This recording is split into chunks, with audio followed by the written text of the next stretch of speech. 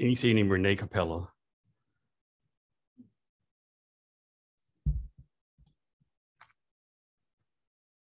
Hello, and welcome to Jason Cavness Experience. I'm your host, Jason Cavness. Our guest today is Rene Capella. Rene, you ready to be great today? Yeah. Rene, who's originally from Cincinnati, is a coal miner's granddaughter. If you've seen her read Hilbilly Eligy, you know the context of her youth. She studied philosophy at Miami University for 3 years, but it was not a career goal for her, which is probably why she didn't stick around with it. But she does love learning. And she Googled the most educated city in the United States and found Seattle. And she's been here since 2011.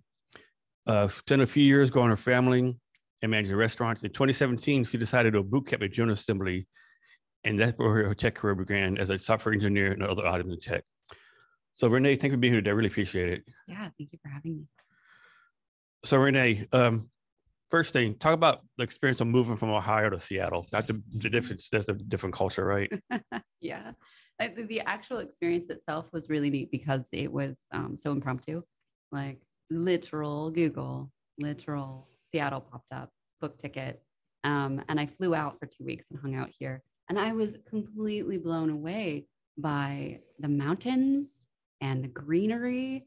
I can imagine the goofiness that the Uber driver experienced when I got in the car, because I remember being like glued to that window in the back seat. Like, wow.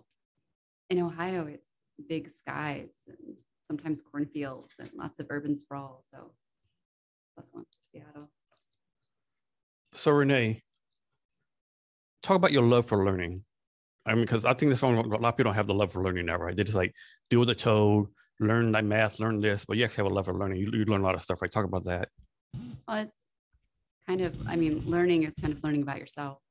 And I think that I've always had a deep desire to kind of understand myself better so I can prepare better for the world around me.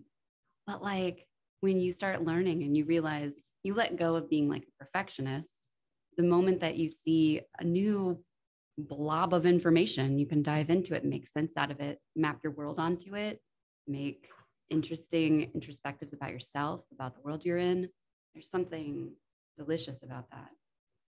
That's probably why I love philosophy so much. You dig into these weird questions and they're all so vastly different. And you try to apply it to the world around you. It makes life interesting. Better. So from your point of view, what's the purpose of college? Is it like learn something or to find a job? That's a big thing. So it's like, no, I'm making these numbers up, but like last 40 years, the college costs increased like 10,000%, so like, is it really worth the money anymore? Mm-hmm. First and foremost, like find scholarships and find funding for anybody who wants to go back to college. I think that's the only reason I'm back in school is because I have scholarships. I can't imagine taking on the debt that individuals have taken on.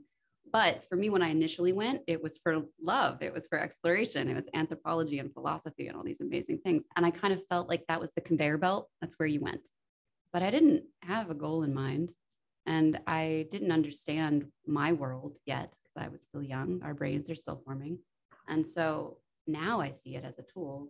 I see it as a tool in order to kind of learn very specifically what I need to learn in order to be good at the role that I'm aiming for. And then, graduate and have that accreditation next to you to say, hey, I can do this. So I think from like a strategic point of view, do it for a career. But if you're going to do it for a career, make sure it's something that you can do well. Don't just. Yeah. I'm not, a lot of people shit on college, no, don't get me wrong. If you're going to get a bachelor's degree and I don't know, some liberal arts thing, $150,000 in debt, and, get a $30,000 job. No, but I mean, I think there's some goodness, like the social networks you build, the people you meet. Mm-hmm. I think you gotta be smart. I think what a lot of people mess up too is like, do you really have to go to like a 4-year private school off the part? Maybe go to a 2-year junior college, right? And save some money, right? Like you say, need scholarships and all that kind of stuff. About the networking. So I've taken a break, right? I had the career and then I've taken a break back at school and then I'm gonna have a career afterwards. This break has been amazing. I've been able to, that networking piece specifically, just being able to say, I'm free. I don't have to work 8 hours a day. I don't have to commute. I don't have to go anywhere. I have freedom to talk to whomever I would like to go wherever I want to learn these things. It's like being a part of the Google Developer Student Club. We've made 150 different events that have been 25 of which have been broadcasted across the globe. That's crazy. I've met so many interesting people. My life will have such different trajectories because of this space that I've been afforded. What's it like going back to college and not being like an 18-year-old no more? Yeah, it's weird. What's that like? It's weird. So I learned, this is an interesting, so I run a Discord, which, and I love it. I think I've spent most of my last 2 years on the Discord. We got it from 100 to 400 people, and you have to learn how to engage, right? But most of the people in our Discord are like in their 20s, and they text differently than we do. They don't use punctuation always. And if you do use punctuation, it's like a thing, it's an emotion. So I found I initially was using, you know, all of it, exclamation points, I was using periods, I was block texting, making sure everything was grammatically awesome because I wanted to convey that I knew what I was talking about. And I slowly learned that the smartest folks in the room were the folks who they had made mistakes and they didn't have punctuation and they never capitalized things unless it was meaningful. And there's something about that that's so cool. Yeah, I'm going to see what grammar's going to look like maybe 10, 15 years from now, right? They know a course in a grammar book 20 years from now, the proper use of emojis or something like that, you know? Yeah, maybe. Or like white space. White space conveys so much information, you know? Like, and all that's happened organically, right? No one told me to do it. There's no class. This has happened naturally across the whole world. I did find that when I started kind of emulating this way of communicating in virtual space, that people liked it more. They were friendlier. They wanted to engage more. And I think I don't know what it is. I guess it's like you see more friendly or something, but it's cool. That's been fun. So that's what it's kind of been like. It's been a lot of like adjustments. It's been a lot of pointing out ageism because it's there. Sometimes people will talk about like, oh, like these old folks, like old folk here. Hey. And trying to communicate that, like, yeah, we have things that we need to learn, so teach us. I'm starting this conversation.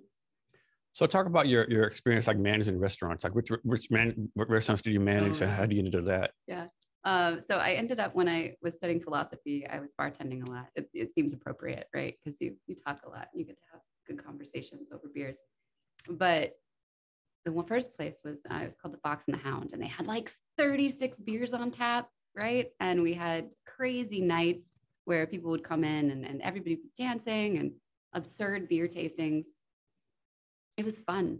It was electric. It was a way to get to know people quickly and fastly. It was kind of an adrenaline rush. It was a really fun way to explore human nature. But then I have to imagine like meet different people every day, great people. But I'm sure there's like sprinkling like an asshole in there every once in a while, right? Yeah, no, but like that's the human nature part. So the other day there was a person, they had been drinking. They were working on their car. They were spitting out profanity all over the place. And I was like, I got this. Like I went out, I was like, hey man, what's going on? Let me talk about it. And like, they're just talking about this weird car part. And those are all skills that I learned in that space. You could diffuse almost anything when you've worked at a bar, right? You know how to de-escalate. So let's talk about philosophy. So philosophy, I remember I took a philosophy class when I was a freshman in college. Ooh. And to this day, it remains my favorite class, right? Of all the stuff I did in college or school, my philosophy final test is the only thing I still have left. On the first day, the professor walked in, he said, looked at us all, said, fuck. And we're like, what? He's like, what do you think of that word? Bad, good? We'd like to discuss on that, right? It just the discussions, what if, this and that. Mm-hmm.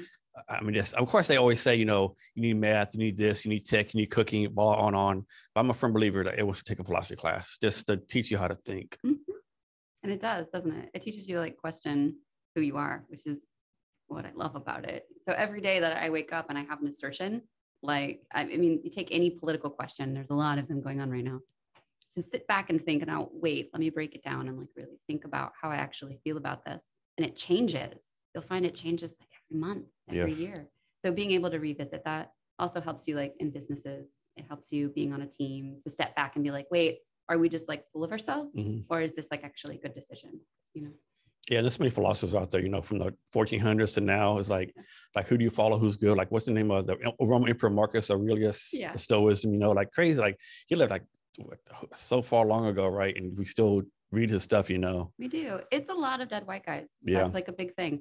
There's a lot of feminist philosophy that's looking at how we can see the world through a different lens if the feminine perspective was considered. And it's fascinating. It's like a whole new chapter to a whole new book, right? So who are some women philosophers?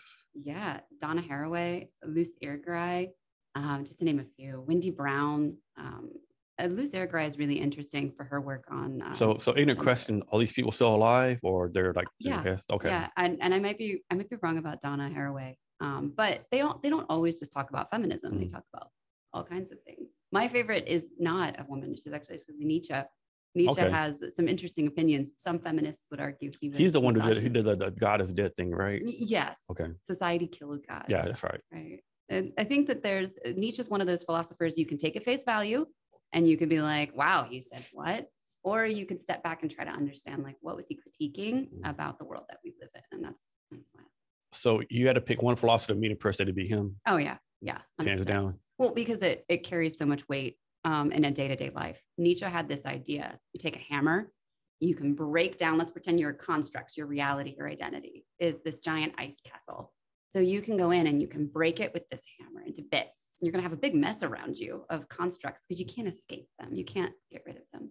So you take those pieces and you rebuild your reality. And I feel like that's what we're doing endlessly. We are just rebuilding our identity, our world around us, our brands, all these things. Here's one for you. I don't think people think of enough. Think of how many experiments human race had to do to get here, right? Like how many people had to get bitten by a rattlesnake before they realized, okay, maybe I don't want to pick a rattlesnake, or how many people had to eat poisonous mushrooms, or, how many experiences had to be, maybe you don't want to go outside in, Alaska with no clothes on, so I'm like, how many people died to get us where we're at, right? Yeah. Because this is a big science experiment, right? Yeah, yeah.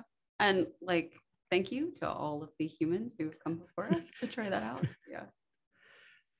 Yeah, definitely. So what's your take on ethics in tech? I know you're big on that, ethics in tech, especially now with the, hashtag Coinbase, hashtag all the layers going on, like overhiring, just all that kind of mess. Well, there's a couple different realms, right? There's hiring and there's the experience, the developer experience, the engineer experience in tech. There's businesses and capitalistic angle, what's good for business versus what's good for society. I really appreciate Tristan Harris. He's the one who, I can't remember the name of the documentary. It really escapes me. It was on Netflix and it was the one of the social dilemma, maybe. And what it was, it concerned social media and kind of the death scroll. Be conducive to well-being. Yeah, definitely. So how do we get better at ethics in tech? Yeah. I think that, so have you heard of the Center for Humane Technology? I want to say I'd have. Yeah. So they have this really cool free course. Individuals should go take that. But I think the perspective that we try to take, right, is you and I have heuristics. You and I have shortcuts that we make every day. We see something delicious and sweet in front of us and we're like, yes, I want to eat this. Companies know that and they advertise for that. Companies know that when you're endlessly scrolling on your social media, you're not going to stop. That's why TikTok, those videos on TikTok where people are like, it's time to maybe call it a day, is so good. I love those. But anyway, the scroll happens. So the Center for Humane Technology says, look, we need to know what those are. And we need to have a protocol that says we don't exploit that in human beings. We want to promote attention spans and thinking.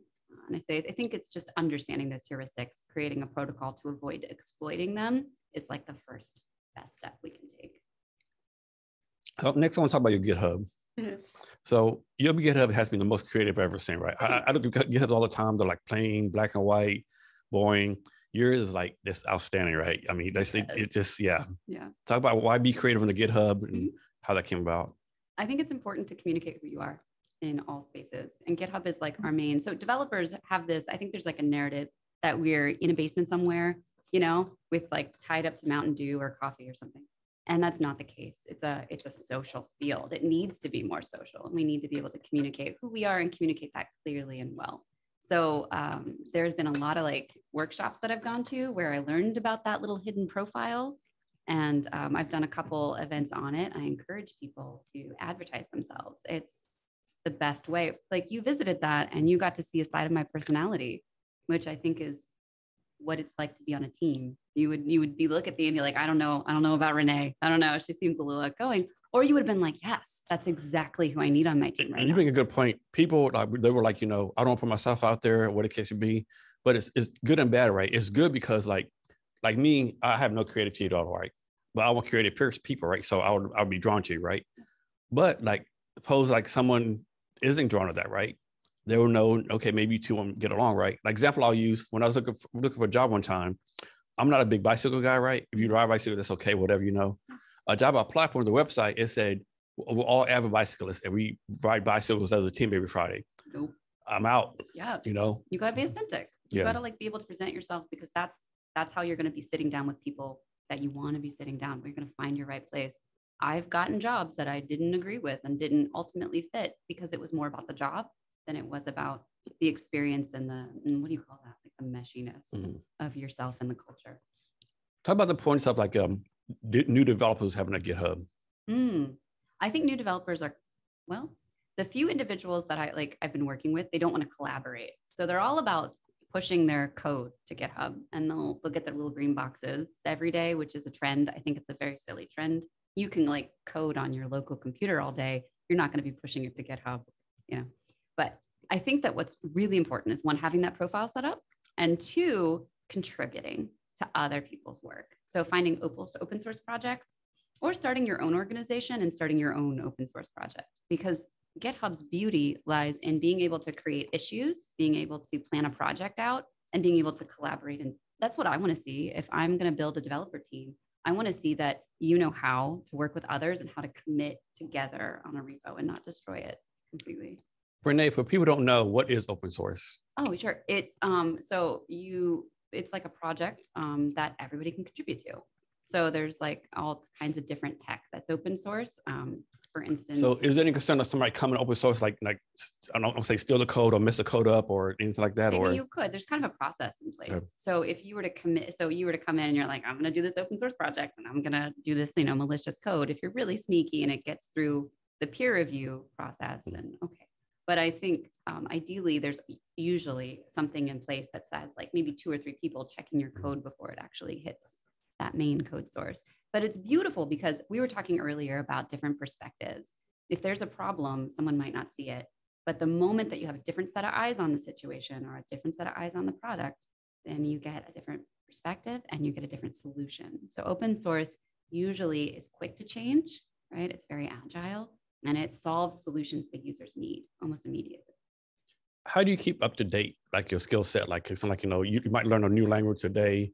Tomorrow's on version 10 already. There's this Kotlin, Python, and on, right? Like, and most companies don't give you time to get up to speed, right? How do you like keep up with all that stuff? It has to be a pain. It is a pain, but it's like a fun pain. I think this is like a rehashing of and a double click on being able to love learning, because you got to be able to dive in. So just last week, I just hit my break, right? I got done with my winter quarter classes or my spring quarter classes. I've got like 3 weeks until I'm going to be diving into other stuff. What am I going to do right now? I'm going to look into XR, so VR and AR, and I'm going to look at Clojure, Rust, and Elixir, because the Stack Overflow, right, has their developer profile thing or their survey that comes out. And those are one of the 3 ones that I don't know very much about that are loved by developers, which means it's a thing. So I would want to go. I use things like that. I'm like, all right, I don't know that. I need to go learn that. And it's cool. You build like a project. What's your favorite coding language so far? I mean, I'm always going to love Ruby. Okay. I think I love Ruby because of the absurdity that it had in, like there's all these comic books and fun ways, and there's giant community for the Ruby on Rails community. I understand a lot of people don't love it anymore, but I think it's easy to read. I think it's easy to learn. You can scale up a team really fast. So it's kind of beautiful. Who are some tech people that you follow? Tristan Harris right now, because I'm really interested in that like ethics space. But I really am also very impressed with Noble Ackerson. He's been working in the ethics field in product.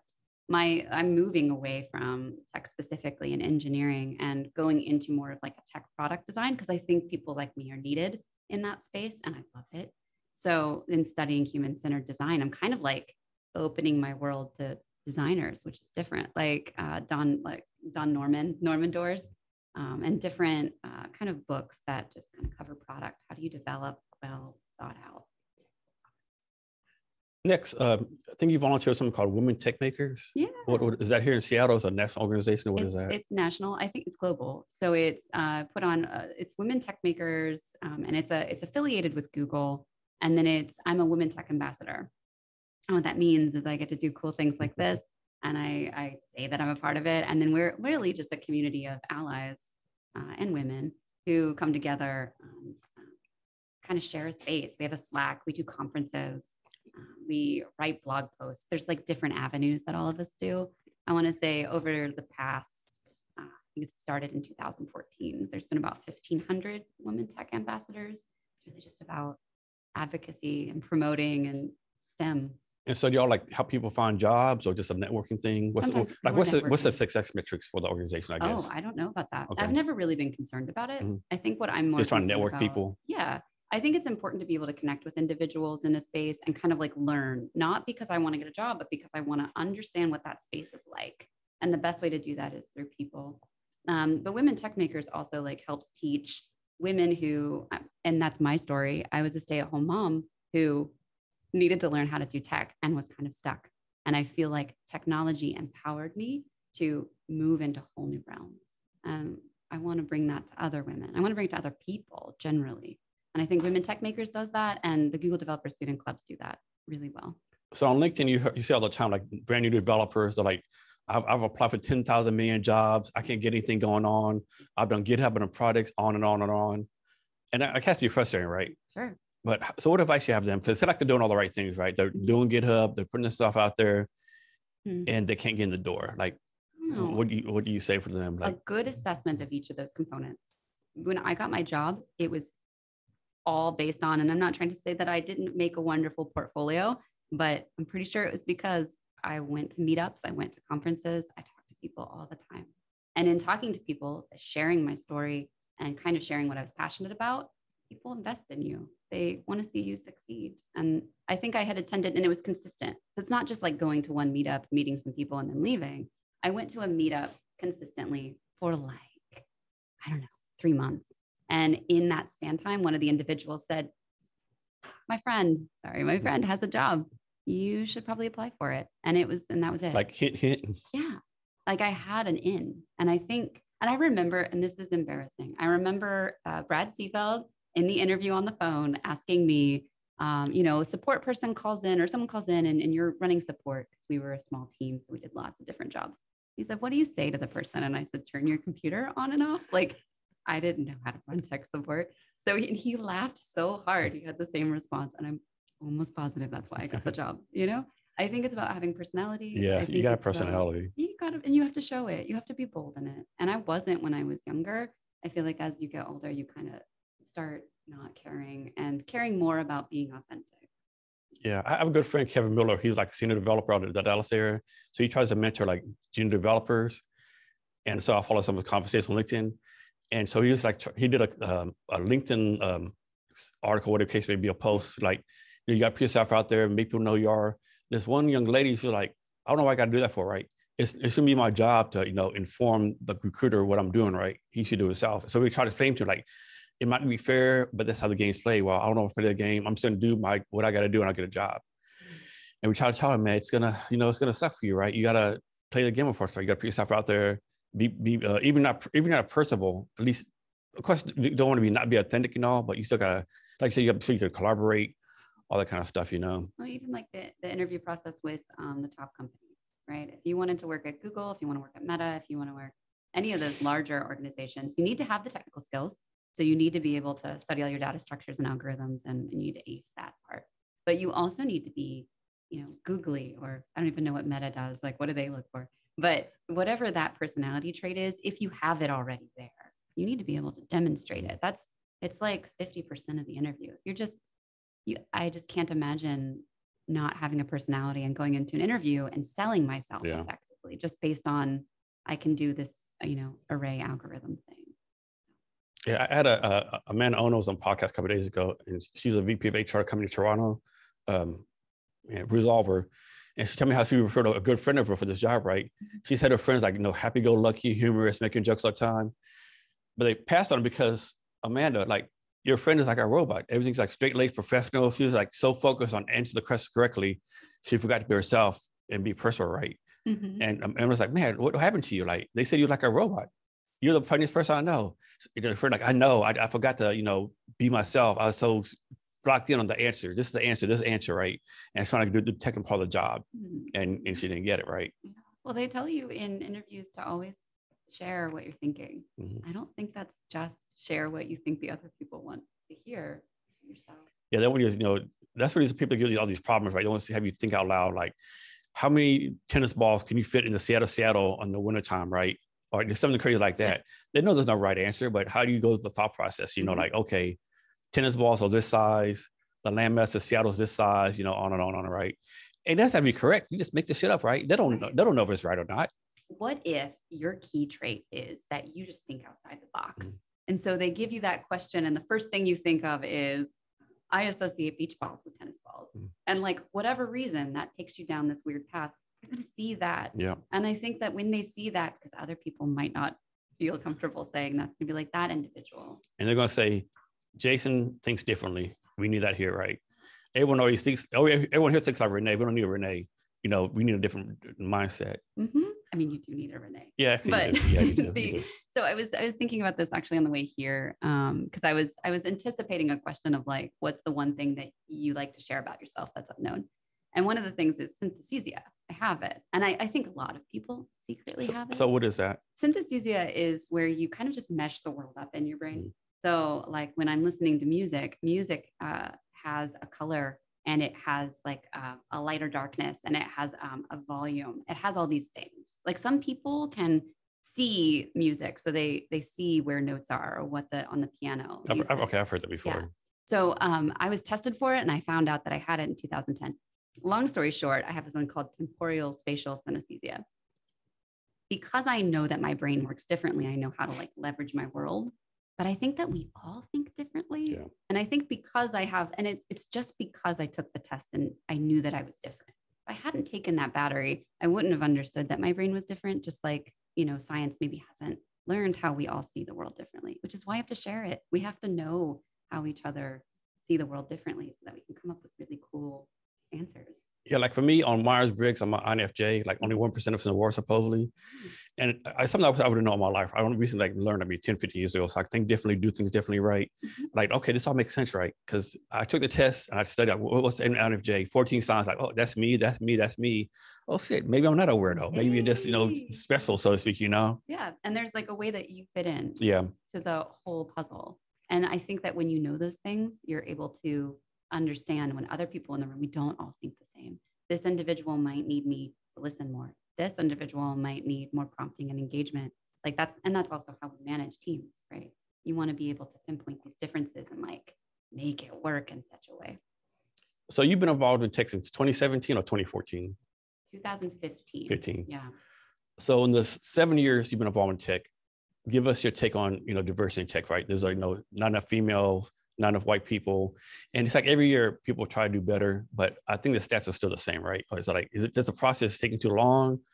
Or what do you think the holdup is? I mean, it's a complicated problem, of course. So yeah, there's my thought that leads into it is that we have a narrative that we're all following and listening to, and where we all like want diversity in tech, and we keep talking about it. And these companies keep kind of trying to hire engineers. I get this a lot. I'll get like a hi Rene, let me see how great you are at this and this and this. We'd love to like have a conversation with you. And I'll have a conversation and it comes out because I'll ask directly how many men are on your team and how many women are on your team. And not just men and women, even like, what's your diversity like? And they'll immediately be like, well, actually, that's why we're kind of talking today. Like, oh, so you want me to be like a token on your team, which means you want me to change your team. And that's not fair. And not only that, usually there's like 10 guys on a tech team to hire the female. What the female have to do from now on. You can do all the interviews from now on. Yeah. Like I didn't come here to be an interview person. I came to build great products. I think it's really funny. I didn't actually realize that this was a thing. Until I recently was talking. I took a gender studies class, and we were talking about what it was like to be a woman on a team. No one else in there was in tech because it was humanities. But I had said, you know what? I did organize events, and I was kind of responsible for getting birthday cards. Holy moly. Like you don't really see it. You think it's a thing that's good. I'm good at being social, but it's probably. So let's say you have a project, you're only female. Hey, Rene, can you take notes for us? And that's concerning. But in regards to like the diversity problem generally, like I identify as non-binary. And I think that when I'm in the space of like talking about identities and how we have difficulties finding our ways to jobs, what I hear is a lot of people trying and then they get into it and then they don't fit in. So it's not about hiring. It's about it's systemic, how we hire. There was one company that told me I was going to be a token hire. That's what I call it. And they actually told you that. Yeah. I mean, I appreciated their transparency, but that's why you ask. That's why you're authentic when you sit down at the table. And when we had this conversation, I said, well, I was looking at your top leadership and it looks like you are about 90%, cis white male. So you put me in leadership and I think that I can start to help make changes. Like if that's really what you need me here for, put me up there. And I didn't hear back, but I feel like that's kind of the answer I'm going to have moving forward. If you would like me to be that person on your team, then put me in leadership and start there. And then it'll trickle down. That's where it should start, I think. So my thing is like diversity is good, but always go back, hire the best person, right? Hire a comma, the best person is a whole lot of demographics, right? The best person can be a white community, Black community. And plus I think you got to expand your recruiting search, right? If you're in the Seattle area and you only recruit University of Washington, you're missing all the talent down in Green River College, University of Tacoma, UPS. All the diversity too is I think at community colleges. I think there's a stat for that. And I wish I knew what it was. I think I was just speaking with some representatives from really large companies about how they could open that funnel to community colleges. Because when you're going to UW, it's a different demographic than it is for North Seattle College, for instance.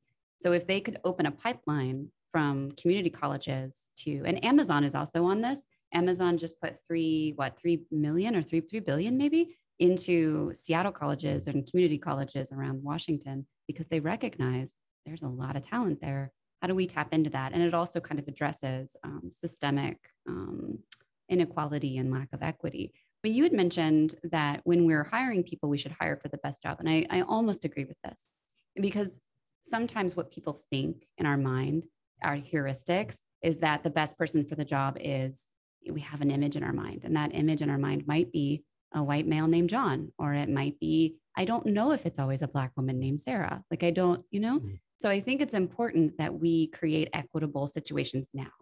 So we create the opportunity for all types of diversity to come in. And then once we have it at that status quo, once we get there, then it's about kind of maintaining and then hiring for the best, because we'll have changed that narrative. So I'm about to publish an article about gender neutrality in tech. And while I was reading Technically Wrong, which is a great book, but it was talking about how back in the day, around 1950s, when women were main programmers, right? The majority of programmers were women. Then all of a sudden, they started making personal computers and they were marketing personal computers to men. And you see, as the marketing to computers goes to men, the amount of women who are able to enter into computer science and STEM related fields in college drops off the map. Other STEM related fields like physics, mathematics, these things are tracing and trending with male and female the same up through present day. But we dropped all the way down, something like 14% in 2011. And it wasn't until they started to realize we're not preparing young girls or, like any demographic appropriately, and we need to stop. It's kind of like a capitalistic interest that kind of got in the way. And now we're kind of seeing that decline reverse. I want to say that women in tech right now is actually declining. So I don't know where the gains are, how they're doing on it. But. So we talked about this in our pre-talk, but there's a stat somewhere, I'm making this up a little bit. Like, 80% of elementary school girls love STEM. They're very interested. Yeah. By the time they get to high school, it's down to 10%. So it dropped from 80 to 10% over like 5 or 6 years, right? Mm-hmm. That's a big ass drop. Like, is it societal pressures or like, what do you think the challenge for that is? I think that there's enough narratives right now and enough parents right now who see my kids need to be in STEM because that's where technology is going. And that's every field has some kind of programming, it seems, in it. So I think as a parent, right, we look at our kids and we can say, you need to learn how to code and you need exposure to that. Yeah, you think how much success if you're a parent? Do I want my daughter to learn to code, maybe make $100,000 plus per year, or be a waitress living off tips, right? Right. It's like, it's not close. It's not competition. When I was growing up, maybe at the same time, like your girls were being raised, I don't remember, and I had mentioned this also in our pre-talk, I don't remember anybody saying anything to me about tech. I had great grades. There was nothing that would have held me back.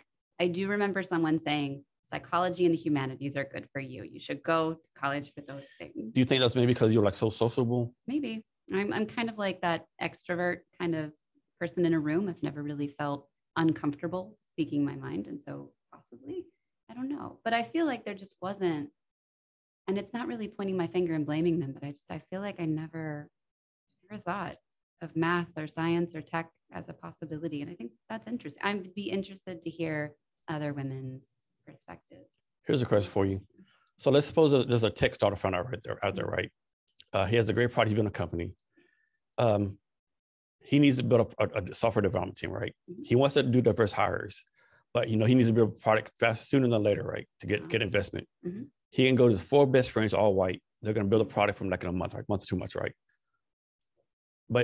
But then if you got to do a diversity right, he's going to take a long ride. He has to recruit the people, bring them on. Mm-hmm. So I think it's a challenge like people go through, right? They want to do the right thing, but man, I got to hire these people now to build a product. And then let's say I'll hire diversity later, but then it's too late because they have 8 white guys and no one else to work for them, right? So and how do you work through that?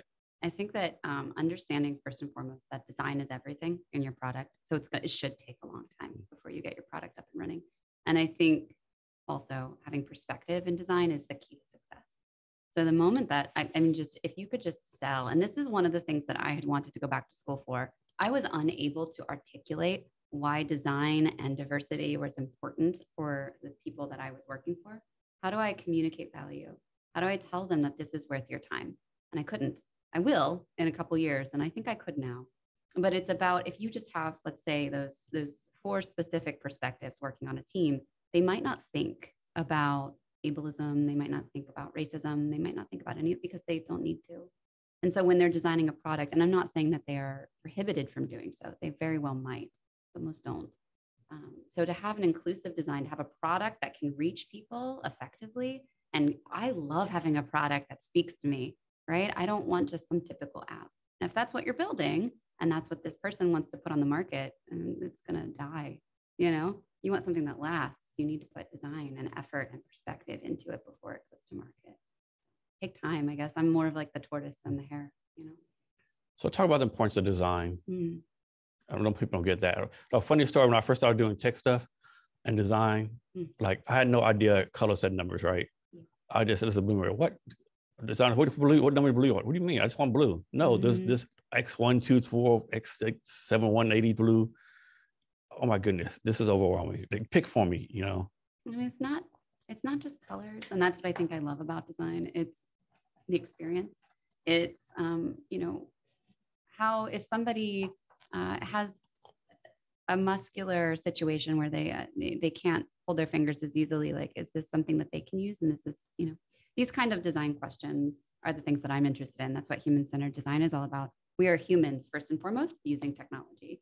I shouldn't have to read a manual to read a product. This is what we love about IKEA, right? IKEA is well-designed products. I think when we think IKEA, we think well-designed. We also think it's going to break in a few years. But the design part is the assembly. Have you looked at those?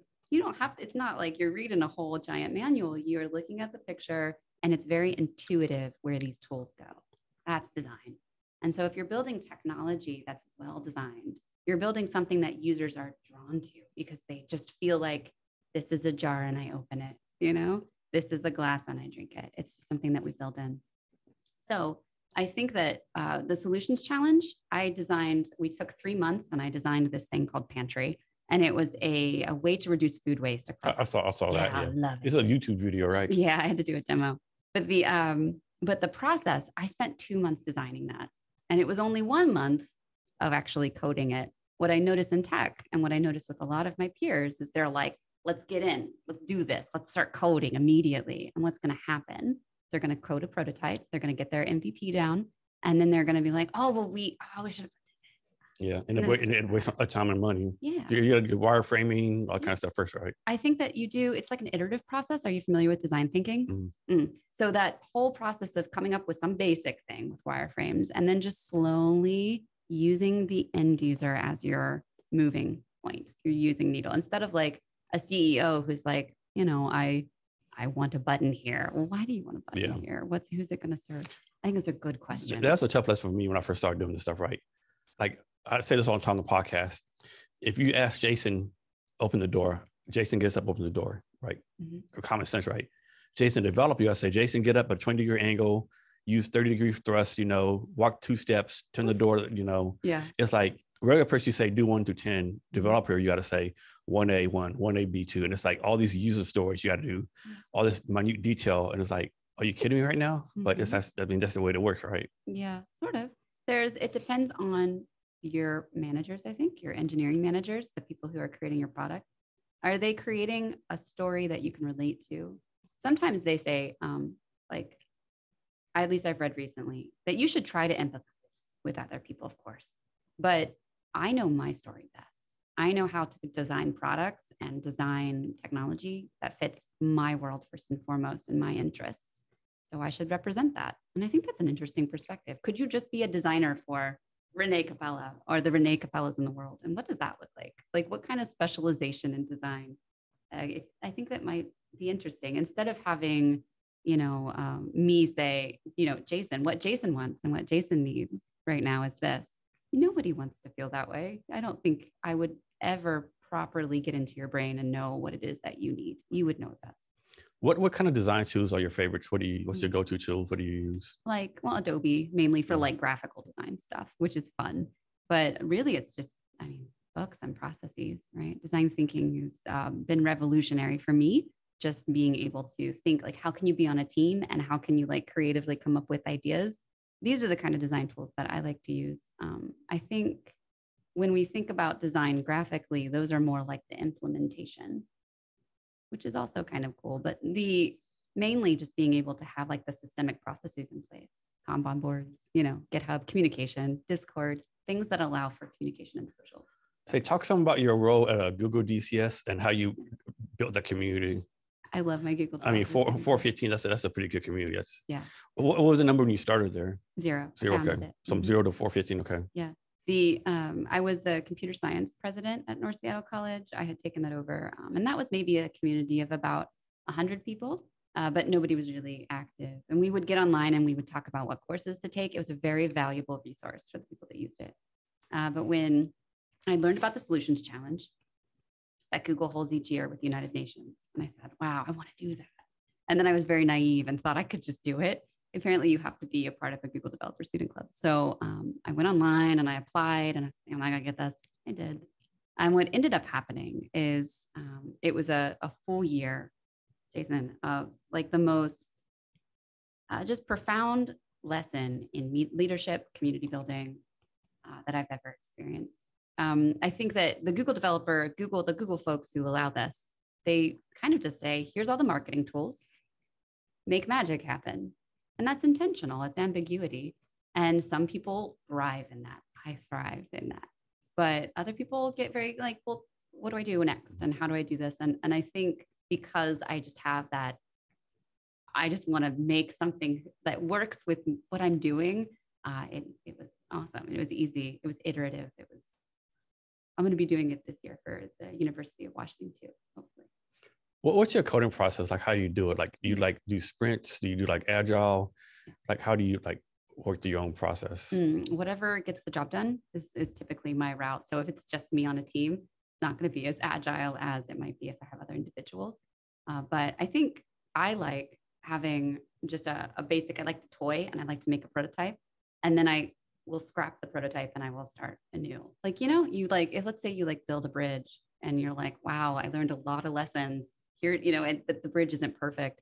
I feel like you should burn the bridge and build a new one based off of all the lessons you've learned. So that's kind of how I get. And so are you the type of person, like, code like 80 hours straight to build a project? Or you like code 8 hours a day, 2 hours a day? Like, how you do that? Yeah, I think it's more like, 8 hours a day is funny. I feel like you get into these deep rabbit holes and that's the beauty. If there's like a zone. If you're an engineer and you have interruptions that happen every hour, you're not getting code done. And if you are getting code done, it might not be as like interesting or as deep or solving as good problems as you want to solve. So I like to do like a week stint of just coding.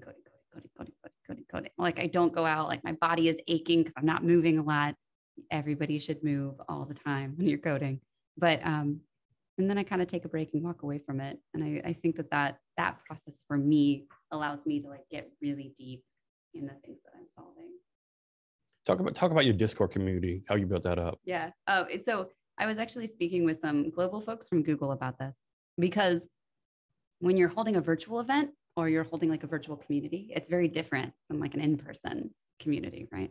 And when you're having a forum, and I think anybody who's tried to drive a forum or a community like Discord or Slack, you have to have cheerleaders, I think.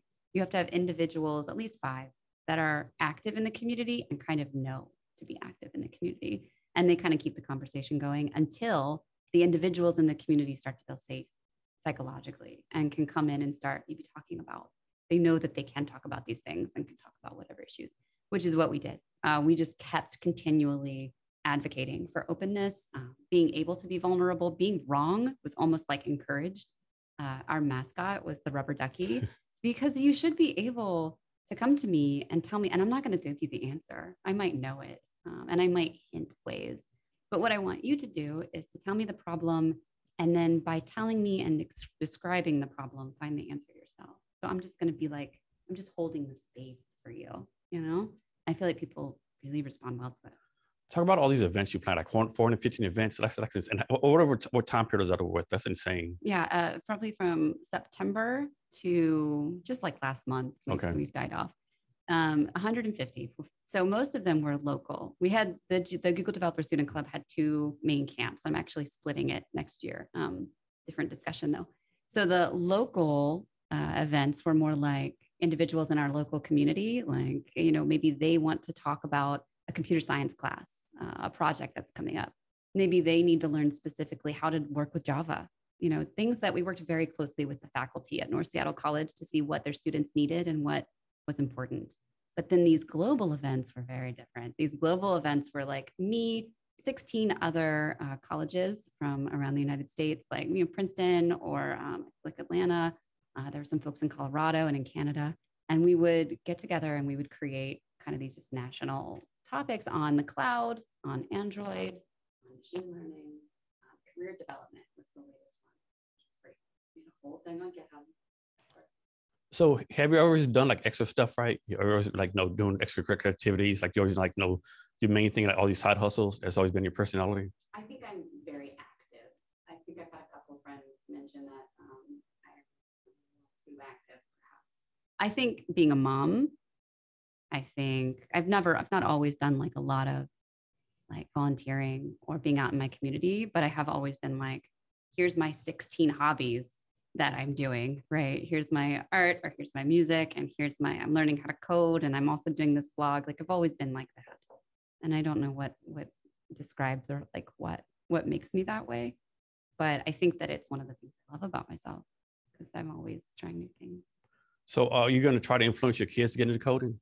Oh yeah, they already are. They are. Yeah, there's more like robotics mainly. I think it's interesting. One thing that I kind of feel like I lack is just the robotics piece. I've taken some courses on it, but I feel like if from a younger age I had understood how circuits work and how you can like engineer and build things.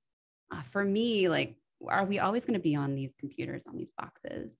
Or are we going to start wanting to understand how to like build whole systems? So for me, the coding plus the robotics is really important for them, but mainly not just the code, not like Python. Like people ask, what language should my child learn?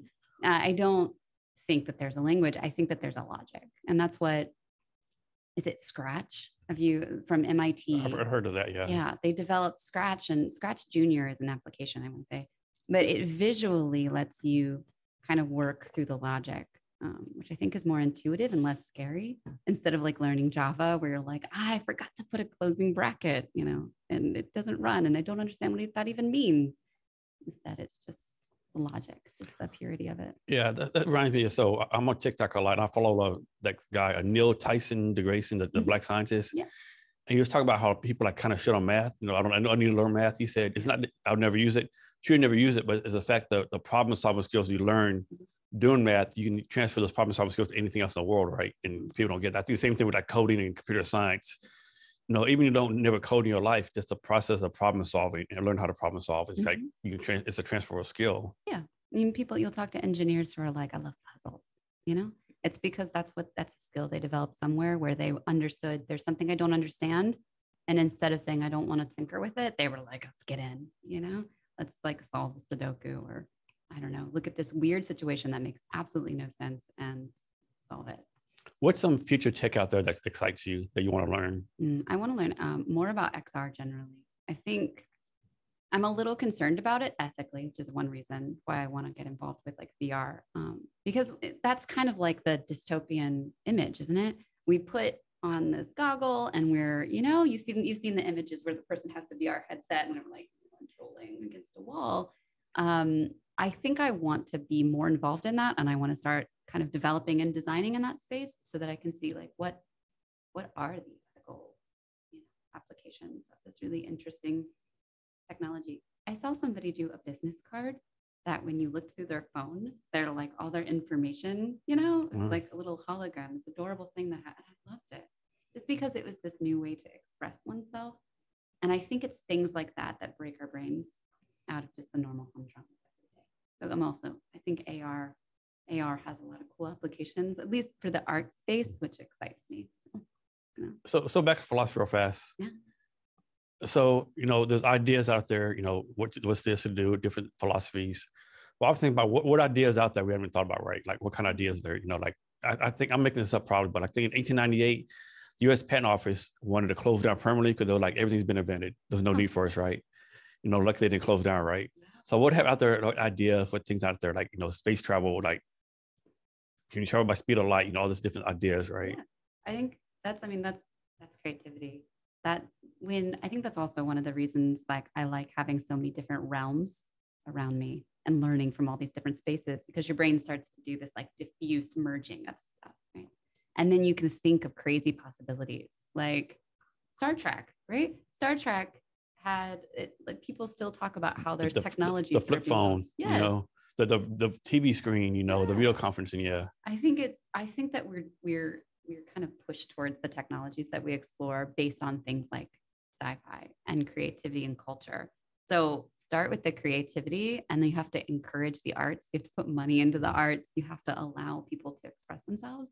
And then maybe we'll come up with more creative spaces to go into. Yeah. I'm a big believer that you can think of it, you can achieve it. Yeah, same. And I think that sometimes you have to kind of, I don't want to say fake it so you make it. It's like the wrong phrase. You're not faking it. You're just starting with a prototype and you're continually building on it. Even if and this is about more like branding, but let's say you wanted to present yourself as a software engineer, then you make your GitHub and your LinkedIn be a software engineer.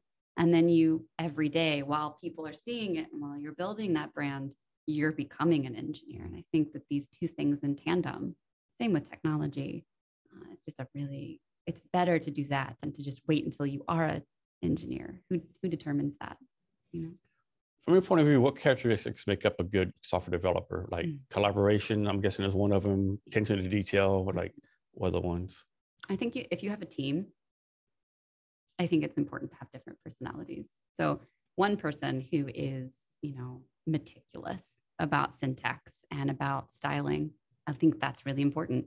But you can't expect somebody who's meticulous about syntax and styling to also be really creative and think largely. I mean, they would kind of spread them too thin, I think. So having at least 3 developers, 3 people, 3 horsemen who can sit around and kind of grapple with each other, that's what produces the best. I'm like a slime mold, a spirit slime mold creature. Like I believe that we collectively can come up with answers. It's never just one person. It's not just Ford or Benjamin Franklin and these narratives we have. It's collectively people coming together and making awesome solutions because we all have different strengths. So if you want to build a great product, is it better to have a remote team or an in-person team? I love a remote team. Remote team? Yeah, because I did do the in-person. We were talking about how down here in Seattle, it was open concept and we didn't talk. There was more talking on the Slack channel in this open concept room than there was in the room itself. And I feel like it's nice to be able to meet face to face. I think that this is important, but I can pivot really well in the morning and I can hop between different tasks. I don't have to get ready and get dressed and do my hair and put on things and go places. I like remote work. I think, and I was doing remote work before. before the pandemic happened. And I remember specifically thinking, I wonder if everybody's going to learn the secret now. And now we're all going to go, and it, of course, is kind of going back to in person, which is a little sad. Yeah, I think there's still a struggle going on, right? I hope. I mean, if you're a company, I'm like, I don't know, like if you're a company, do you really want to put your people to paying like $10 per gallon per gas, all that kind of stuff? Like, someone did a LinkedIn post, like, if you want to bring your people back, you should, like, then, let them go to take care of the kids when they want to, pay for gas, all the things they've been doing, right? I agree 100%. I do think that when I was at DispatchBot, I was doing some like product ownership kind of stuff. And one of the things that they had me do was travel to different states and talk to our end users, our clients. That was helpful. That was the best experience because I got to see how they interacted with our tech. That's different. I think that needs to be in person. But when I'm like writing code, let me just write code however I want, when I want, where I want, whether it's a cafe or it's in my room or it's on my sofa or it's in bed. I think developers intuitively know how to like manage their space. What's your definition of good code? Readable code. Very, very readable. I think this is actually has like a really good business ground to it as well. I've worked on several legacy Ruby on Rails developers are like 10, 15-year-old applications. Yeah. So I think you hop into these code bases and you can't read the code because whatever developer was on whatever 8-hour bender and was deep in this logic, and maybe they can't even read the code now. So one of the things that I like to bring to my code is I comment where necessary, but I mainly just make the code simple and elegant, which takes a lot longer than writing a lot of different smelly code things. That's the thing, like it takes longer to do a 10-minute speech than an hour speech or something like that. Yeah, you need to have conciseness. But what that does is it allows your team to be not just senior developers 10 years down the road. These applications that are older need intense, like well-crafted engineers who know how to handle complex code bases. When in reality, if they had been writing simple code from the get-go, I think junior engineers could come in and could navigate it, which you're going to spend considerably less money on a junior developer than you are on a senior. I do think it's important to have seniors on teams, but when your product can only be taken care of by senior engineers, that's a concern. So when junior developers go to good interviews, I know a lot of them complain about having to do like whiteboard interviews. Yeah. What's your take on the whiteboard interviews? Is it a good thing, bad thing? Because before you answer, there's a conversation somewhere and it's like person, push back, say, what? I understand convenient, however, I once hired this guy and then do a whiteboard interview. Ended up, he knew the tech, but he was like outsourcing to someone else. So he really didn't know it, right? So now he does whiteboard interviews to make sure they know what they can do, right? Interesting. I like whiteboard interviews. I'm not very good at them. I don't do well under pressure when I'm asked to answer a question. I think it's hard. I think you have to do a lot of practice and prep for it. But I appreciate that preparation. However, do people have time to do that kind of preparation? The kind of algorithms that you solve in like a Fibonacci algorithm, you're not going to do in your daily. And plus, too, if you look for a job, you're just not interviewing one company. You probably interview like 6, 7 companies. So you got to do 6, 7 coding interviews, whiteboard interviews, probably different problems. Like how do you study for that? Well, there's like a whole market for this. People have exploited it. Oh, okay, that makes sense. I should have known that. Yeah, there's free. There's probably like whiteboard coaches out there. Yes, and they you pay a certain amount of money for like mock interviews. There's a lot of free resources too. But one thing that a good story. I was hiring for a senior developer, and I was also hiring for a junior developer. When I was leaving DispatchBot, I was trying to find replacements, and so I'm hiring these, and I'm actually giving the same question to both candidates. And I remember a junior developer came in, and it was a Fibonacci. It was like off of Euler's problems, and it's a Fibonacci problem. And they go in, and they're like, "I don't know how to do this," and I'm like, "Well, let's just give it a try. Just like tell me your thoughts." And they did. They didn't get it. But man, they got really far into it and they were like, "I don't know, I just failed." And I'm like, "You didn't fail." I actually think we ended up offering them because they had tried. There were senior developers who had also taken that problem. And I remember anger. There was one person, I had asked a question. It was I was looking for a senior who had AWS experience. And I was asking about EC2. And they were like, "I have the certificate. I shouldn't be asking, or I shouldn't have to answer this question." And I was like, that's okay. You're done. Why would you want to work with somebody who has that kind of attitude? He could have just said, "I really don't know, but I would have gone to this documentation And I would have, consulted this. And from what I can remember, it doesn't have to be perfect. You just have to be personable in your answer. I like people who are passionate, humble, kind, communicative. If somebody comes in and thinks they know everything and get angry when you challenge that. He should have said, hey, I have a certificate, but it has been a while since I did it. So I got to freshen up on my skills, I think, and I would have, in my mind, I think my immediate reaction would have been empathy, right? I too, in technology, know that I forget things and I need to use documents. I mean, like, how dare you question me? Yeah. I'm obviously superior than your computer skills. No. So I You're think, like, I'm the hiring manager. What are you doing? But also, like, you're potentially going to be working on a team with me for a little while. You should, like, I think that when you go into these interviews, being able to especially if it's like a database design or if it's like architecture or coding, what would it be like working with this person tomorrow? If you were to sit down and be solving this person or this problem with this person, how would you communicate? 100%, you would not sit there and expect them to not say anything. Yeah. And while you solve it, they would absolutely be like, I don't know, what do you think? What do you think the constraints are? Do you like this approach or do you like this approach? Do you think space or time is more important? And these are the kind of things that I think led people to like really solidify their place in these interviews. So Rene, let's say money is not a problem, unlimited budget, any resource you want. What product would you want to build? Oh, that's such a good question, Jason. I don't know. I think I would want to put a lot of that money into resourcing what problem, or like searching and researching what problem needs solved. What problem is so systemically awful that leads to all these other problems that we're trying to solve? I would want to find what that is. And I think that's finding what the problem is like should be where most of your money goes, and everything else should be easy peasy, right? That's design. What's the craziest problem you see seeing somebody trying to solve? Mm-hmm. Like it's off the wall, like trying to do what? I think I have an example. Do you have an example? Yeah. So I was just one conference one time, MIT form, I think it was called.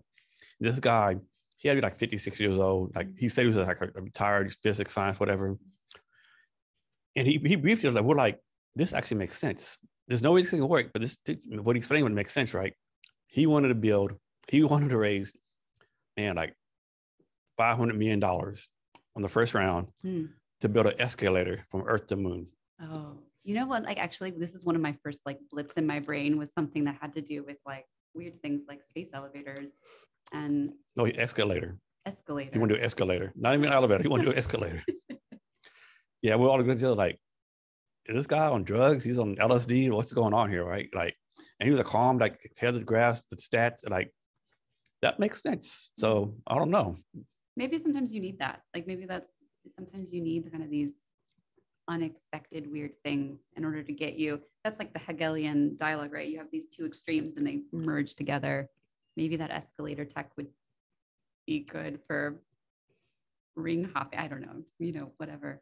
Maybe it'll serve some other. We're thinking of all the problems like, gravity, no oxygen, how you energize, like those constraints. Yeah. I there's like a conversational trap where you think about all of the money that goes towards something like that. And when you could be like solving other more systemic. But I think it's good to have like off the wall problems like that to just think through it, I think it's good for your creativity, Yeah, like putting a car in space, all the things that Elon Musk does. And I don't know if it's like a team that is Elon Musk or if like Elon Musk is actually just himself.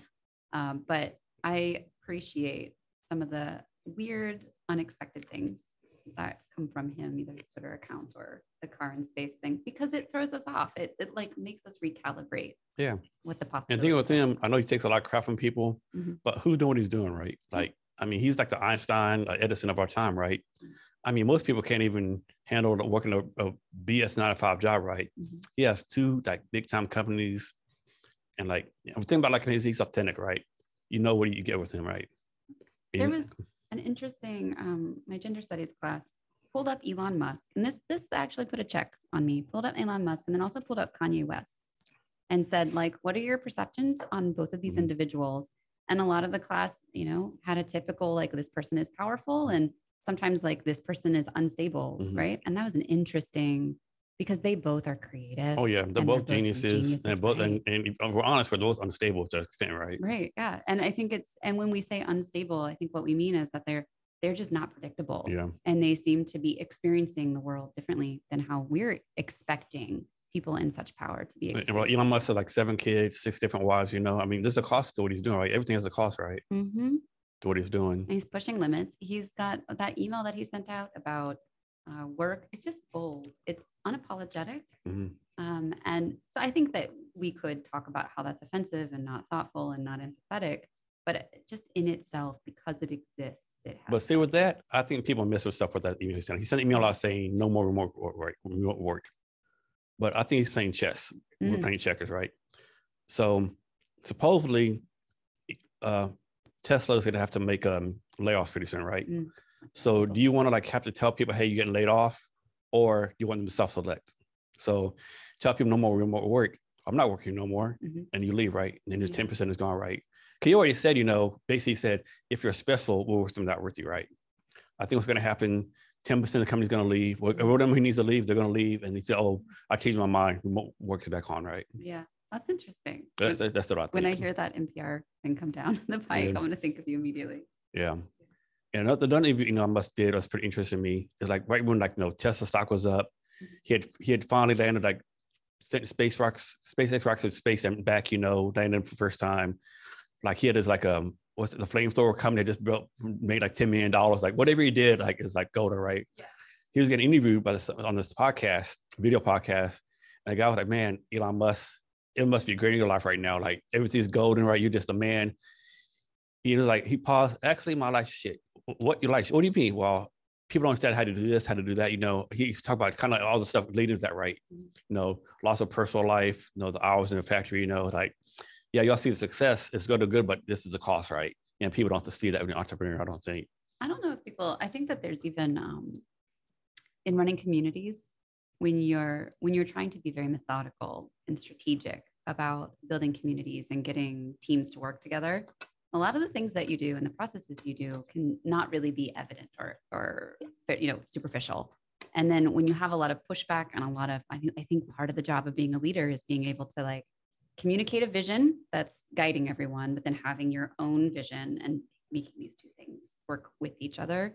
I not to suggest that I am any Elon Musk, but I think I relate very much to understanding the world differently than maybe your community understands it, and trying to get everyone on board for this greater vision that you have and communicating it in a way that makes sense. Yeah, I just like the way he puts himself out there, right? Like he knows that he's not a great speaker. He knows people don't like him, but he still hosts a Saturday Night Live, right? He made fun of himself, right? Yeah. So he goes on TV shows. Like he had a relationship with that single Grimes for the longest time, right? Like you think the direct opposite, right? She's creative, kind of, you know, flaky a little bit, you know. She talks about space aliens, you know, and then he's like the straight-laced, you know, science guy, right? There's nowhere they make it, right? They, you know, worked out for a while, right? There it is, creativity and science. Yep. It's a theme I think that'll be forever connected.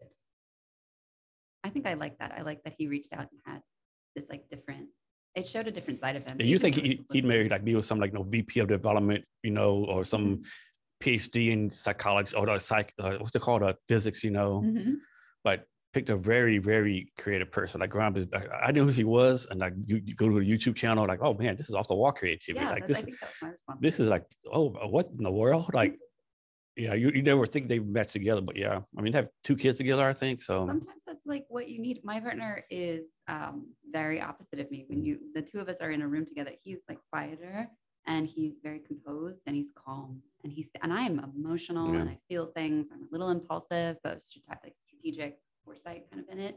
And he balances me out. Yeah, I think it's really helpful. Like me, I'm an introvert. I'm not really creative, so I always try to bring on like creative extroverts to the company, right? Because I don't need an introvert, right? I got that on lock, right? I don't need like 5 people not talking to each other, right? You need kind of a diverse set. So what's humane tech? What does that mean to you? Yeah, it's about understanding that our technology should be serving our well-being and should first be designed to be used by humans. Sometimes we experience products that are like, what is this? And how do I have to adjust my humanity in order to use it. I also think it's about being ethical, understanding those heuristics, understanding kind of the vulnerabilities of being human, and how do we ethically not exploit those those vulnerabilities for profit. So what do you see as the future of tech?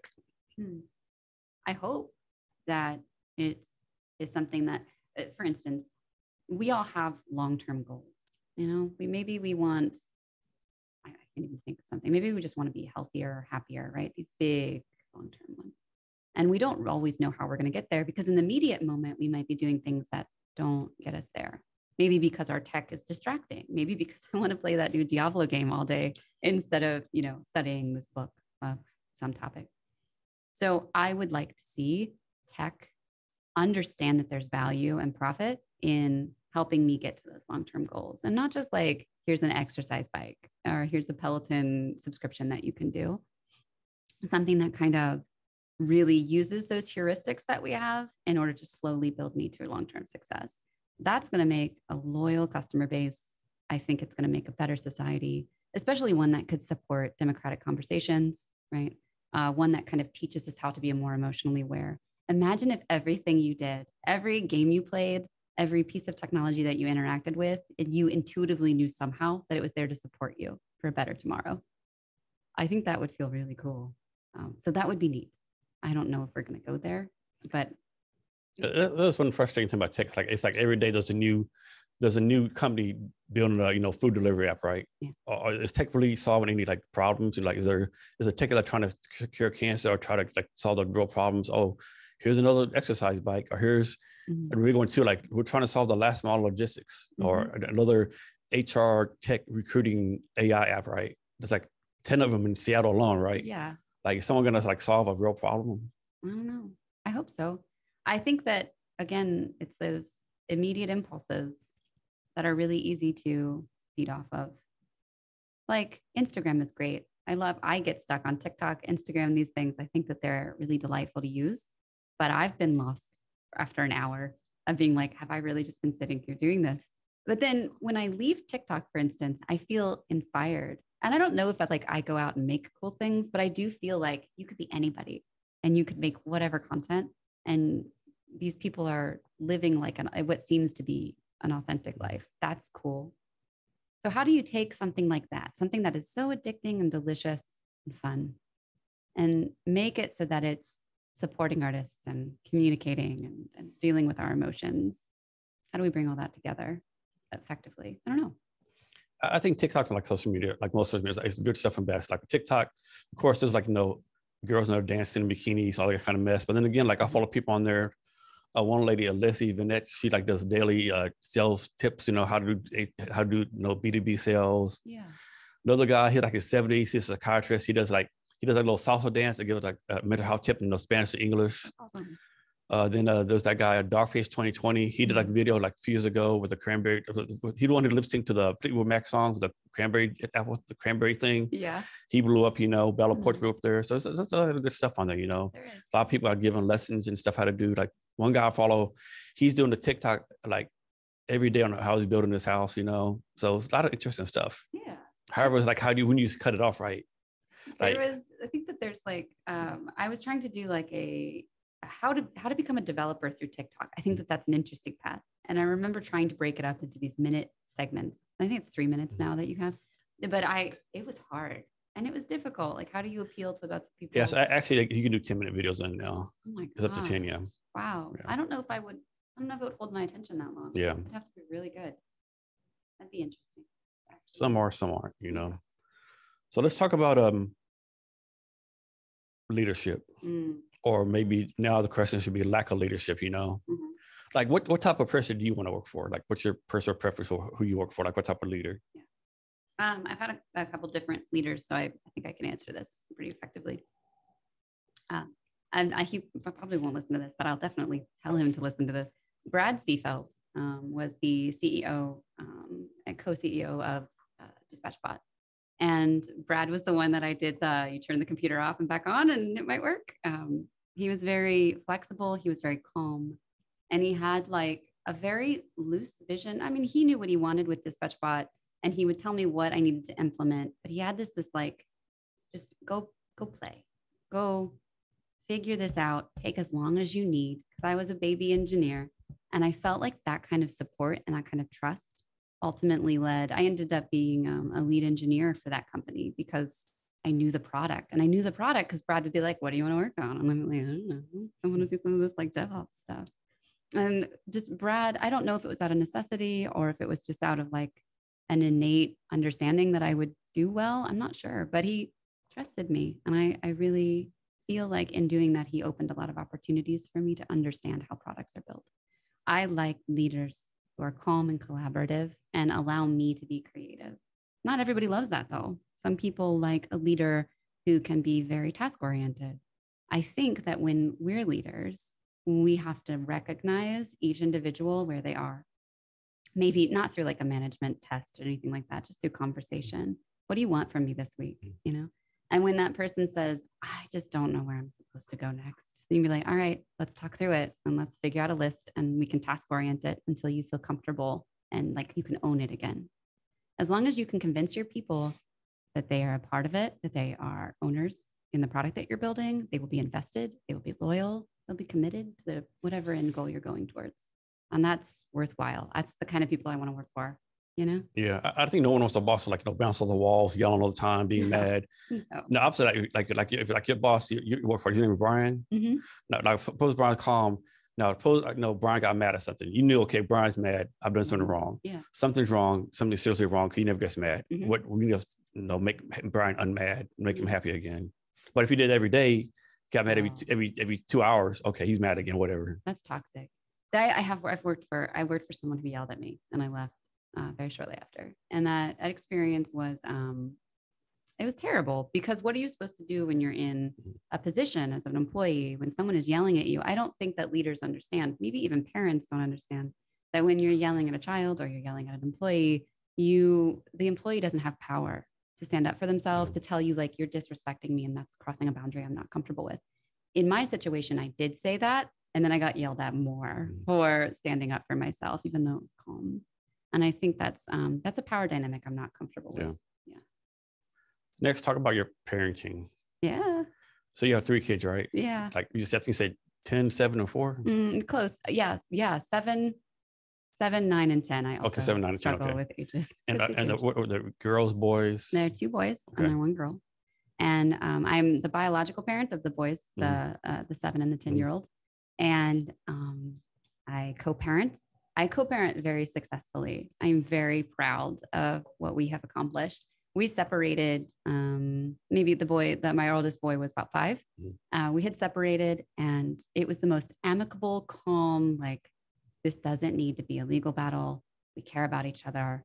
We care about these kids. There was still some animosity, but it's been like 5 years now.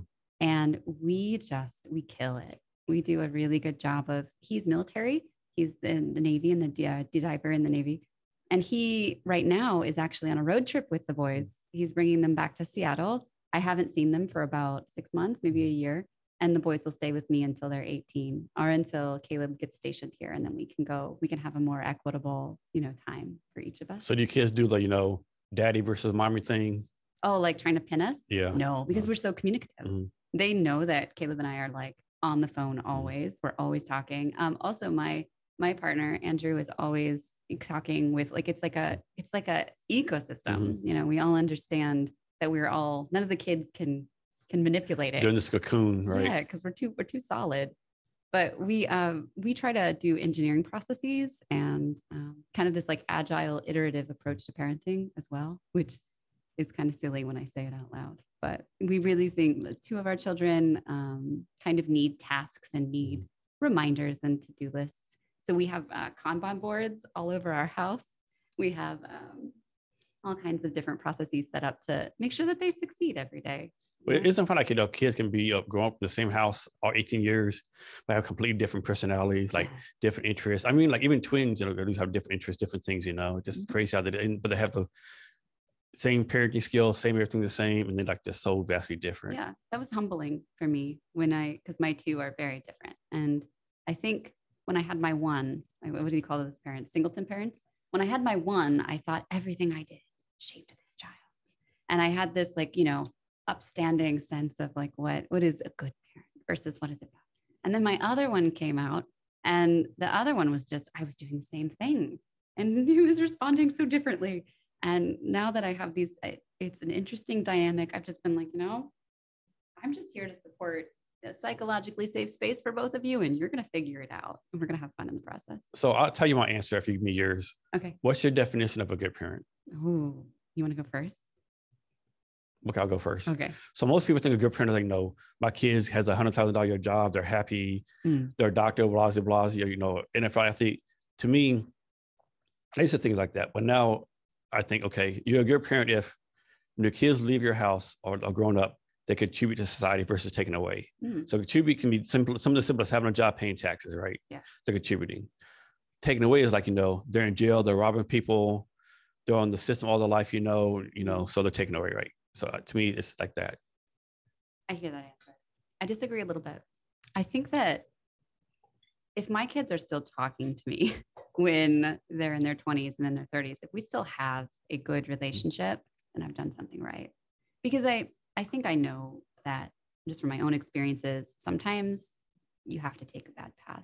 Sometimes you don't make the right decisions. But if the child or, the adult doesn't have anyone to go back to, they feel so alienated that they can't talk to their parents. And I think that's one of the biggest tragedies, because you're supposed to be fostering this great relationship. If I've done it right, I've created a space where my kids feel happy and comfortable and safe, where even if they're not happy, they're still safe and able to talk to me. So when they are like 40, or 30 or 20, and they have things going on, they need to know, and I hope they know that they can always come to me and we can sit down and talk. And there might be judgment, but it's like open transparency, talk it out, Yeah. Let's have this other philosophy too, and tell me what you think. So I'm a bigger believer that if you don't have your kids raised like you want by the time they're 13, it's too late, right? But I think by the time of 13, peer pressure takes over, friends take over, TV takes over. I think 13 age where like, the ethics of the ethics, right? The person they are, the person they are when they turn 13, right? So you haven't like spent years like born from birthday to born day to 13, like installing the values you want in them, like teaching them what you want to have them. I mean, I don't think you can teach a kid, oh man, my son's 16, I need to teach him how to be a man, or my daughter's 14, I need to teach them, how to make sure people respect her or whatever, right? Yeah. I think 13 is the age. That's my point of view. Well, I've had a life experience that I think speaks otherly. So when I was 5, my mom died, and I felt very lost and confused and grieving for like 20 years. It was a pretty long, and I was not the most empathetic, I was very extroverted and very happy and very me, but my values hadn't been developed until I finally was able to get rid of this abandonment thing. And when I got out of that, it wasn't until my mid-20s, easy. And that's when I realized, after I'd explored all these different modes of reality, that this is who I am, and this is what I want to live for. And, so I think we all take different paths. I do think that the formative years, I think they've said psychologically is 1 through 5. That's the personality forming. And then, I can see how the moment that you lose them at 13, the moment that media and peers and all those other influences, I think we lose a little bit of our, but hopefully they continue that hard work, on their own. I can't say that everyone does. Yeah. Talk about the points of personal growth. Well, I think that failure is really important to building good perspective. I didn't finish when I went to Miami University for philosophy. And because I didn't finish, you better believe I finish everything now, because I've lived with the regret of not continuing that. Relationships, when you fail in relationships, you kind of learn how you're supposed to get through it. The hardest part, I think, is getting over regret. I think that can be one of the biggest punishers, especially when you get older and you're looking back at your life and you're like, oh my gosh, I've made all of these incalculable mistakes that have led to this present moment. The only thing that you can do in that moment is to take another step, but in the right direction, right? And I think that's very hard. And if you have the right support system, you're good. I know a lot of people will say, there's no such thing as failure, just learning. Sometimes I'll be like, man, I'm tired of learning. I want to succeed. I'm tired of learning all the time. I want to be successful at something. Yeah. I think I'm like probably constantly failing. I think I'm really aware of it too. And every decision I make is potentially a failure. And I think you just have to be not afraid of it. Yeah, this is this guy I follow. He's like a big time product manager out of the Bay Area in Shaw. He says his goal every day is to be less wrong today less wrong tomorrow than he was today. This is his goal every day, like less wrong. Yeah. About stuff. There's a mantra that I kind of carry with me, and it's just be a better human. That changes. Being a better human was different for me 5 years ago than it is today. But like when I am in my kitchen and it's just a habit now, I'll hear myself say, be a better human. I'm like, all right, I'm gonna put the dishes, or be a better human. I'm gonna rinse out the recycling. So do you ever say, I'll be a better human, but not today?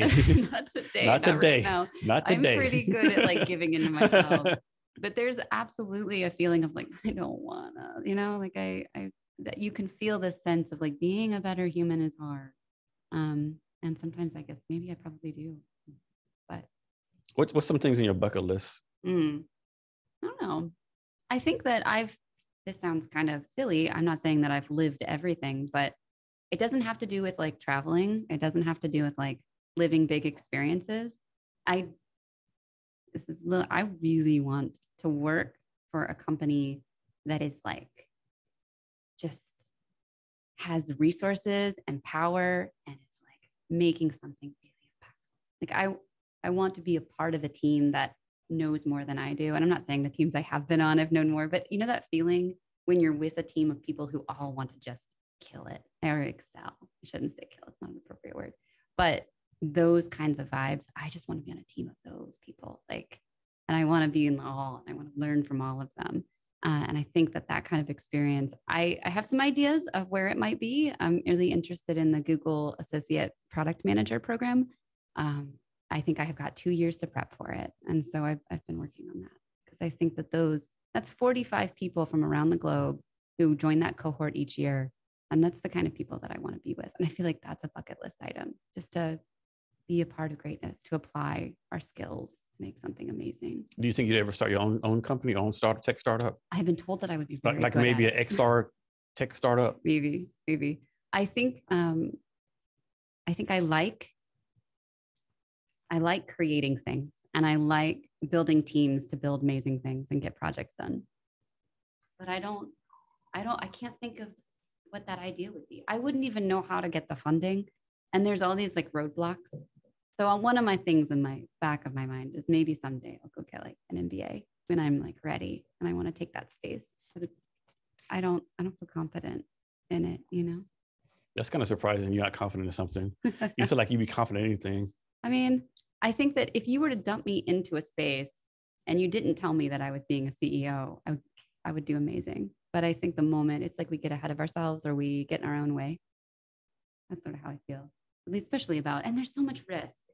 Like what if, I don't know, all the time and the energy that I would want to be putting towards other goals into a business, it's not ready. It's not time yet. So what's this degree you're getting right now? What's it called? Human-centered design engineering. What made you decide to get this degree? I mean, you already had a successful software developer. Yeah. Why? What is this degree? What can you do with it? The whole 9 yards. So I had that experience of being yelled at. And I also was having an experience at the time with an inability to communicate. Now, before you go, I could be wrong, but University of Washington has like top program of this, right? Like the number one program, right? They're like number one. There's Carnegie Mellon, which is also really good. But it's not like you're going like North Dakota Institute Tech of Farming to learn design, or or Odessa Junior College learn design. You're going like the number one top school. It's a big deal to even get in. Right? Yeah. I worked really hard to get into this program, and it essentially is learning design, but being empathetic and understanding equity and kind of designing products differently than how we experience them today. I'm very excited to be a part of the program, and the people that in it just make amazing things. What I see going into this program is gorgeous. What's the name of the lady there? I can't think of her name, but she helps people get internships at the school. I'm not sure. I have to look it up and give it to you. I can give her name. Everybody has been really helpful so far. I've talked to a lot of the advisors. I've connected, of course, with all of the masters and graduates, or all the graduate students in the program. Everybody, all they say about it is like, you are going to have such a great time. That's the vibe. And they can never really quite tell me why, but it's like this exciting roller coaster that I'm getting on. But I left engineering because I was kind of doing product management, I think, at the role that I was at DispatchBot. But I felt not so sure about how to create a good product. And I also had lots of things coming in from the C-suite of like, we want this and we want this and we want this. And I was like, but why? And have we talked to our clients? And do we know and I wasn't able to have that process and have that power in myself. So I stepped back and I decided to go back to school and get prerequisites at North Seattle so I could enter this program. There was a book that my partner got me, Value Sensitive Design. This book is about designing a product and thinking about not just the stakeholders that are included, but also the excluded stakeholders. How does your product or your whatever that you're building, how is it going to affect the people that are not being considered? Is it going to be ethical, or is it going to destroy cities? Like just these long, deep, deep philosophical questions. And I was blown away. Like, yes. And I remember reading, and it was like University of Washington. And I was like, all right. So I went and I Googled it. The Value Sensitive Design Lab is part of the informatics school, but the informatics school isn't one of the best programs in the United States. The Human Centered Design program also kind of holds that space with value sensitive design. And so I started Googling and I started looking at it, and the classes that are offered are so cool. They talk about ethics. They have a society ethical program. Like there's so much more consideration. I think coming out of this program is going to make me a very well-rounded product manager. As you can tell. So is that your goal, to be a product manager, like a big time tech company? Yeah, essentially. I mean, I think that you can make big things on small teams too. And that's my specialty right now, is working with small teams. But I've been through the Google Developer Student Club. I'm the one that collaborates and gets all these other leaders from other schools together to do and kind of runs the project. And it's been interesting and fun. So you're trying to be like VP of product at some kind of department of Google? That would be so great. Wouldn't that be beautiful? I mean, I don't know if I'm ready for that sort of thing, but I think being able to think about big pictures, I don't have the audacity to say that I can think really high level about these complicated things, but I think that I understand how to go about finding all these intricate details and how to take all of these things and weigh them into consideration and make really good business decisions. Which is why I'm back at school. I want to be good at it. And you're a full-time student? Yeah, it's lovely. Are they still remote, or are they actually in class now? We're in class. In class? Mm-hmm. That's been a great experience. It is. Andrew got me this little scooter from Vroom Vroom, and we've been going to UW. So we live in Edmonds, and I'm going to take the light rail down with my little Vroom Vroom. And then I have a helmet. That's like our agreement. So I'm going to be on the campus with my helmet. And I was finding and mapping out all of my pathways to class. I'm excited.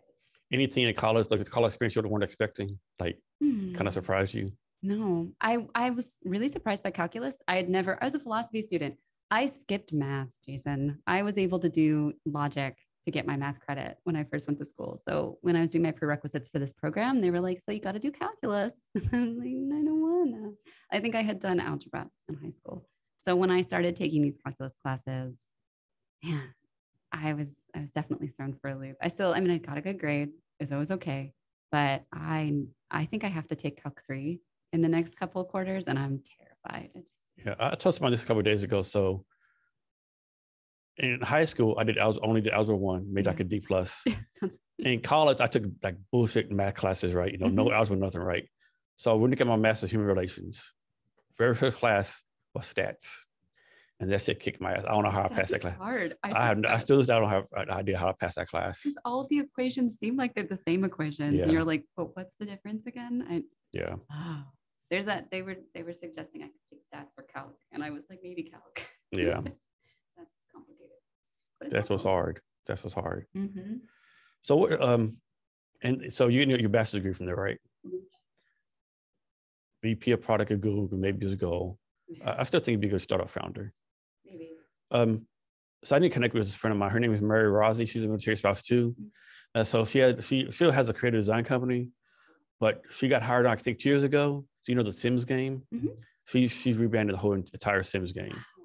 Yeah, so they rebranded the whole thing, right? That's beautiful. That's pretty cool. I think y'all two would definitely get along. Yeah, there's something to be able to take a product. I hear about, and this is what I've been paying attention to more than like engineering, is I hear about people who are like taking over products and rebranding it and reformulating it and getting new teams in. And I have so much admiration because I know how much work and thought and research that goes into organizing all these teams to get that kind of stuff done. And with her, she had a tough decision because her company, like creative design, I can't remember the name of the company, creative design branding, and she was taking off, like she was like to like really make it big. Mm-hmm. Offer the job, like, like how do you turn down Sims, right? I mean, like you do the job, you're successful, worked for 2 years, that's on your resume, right? Yeah.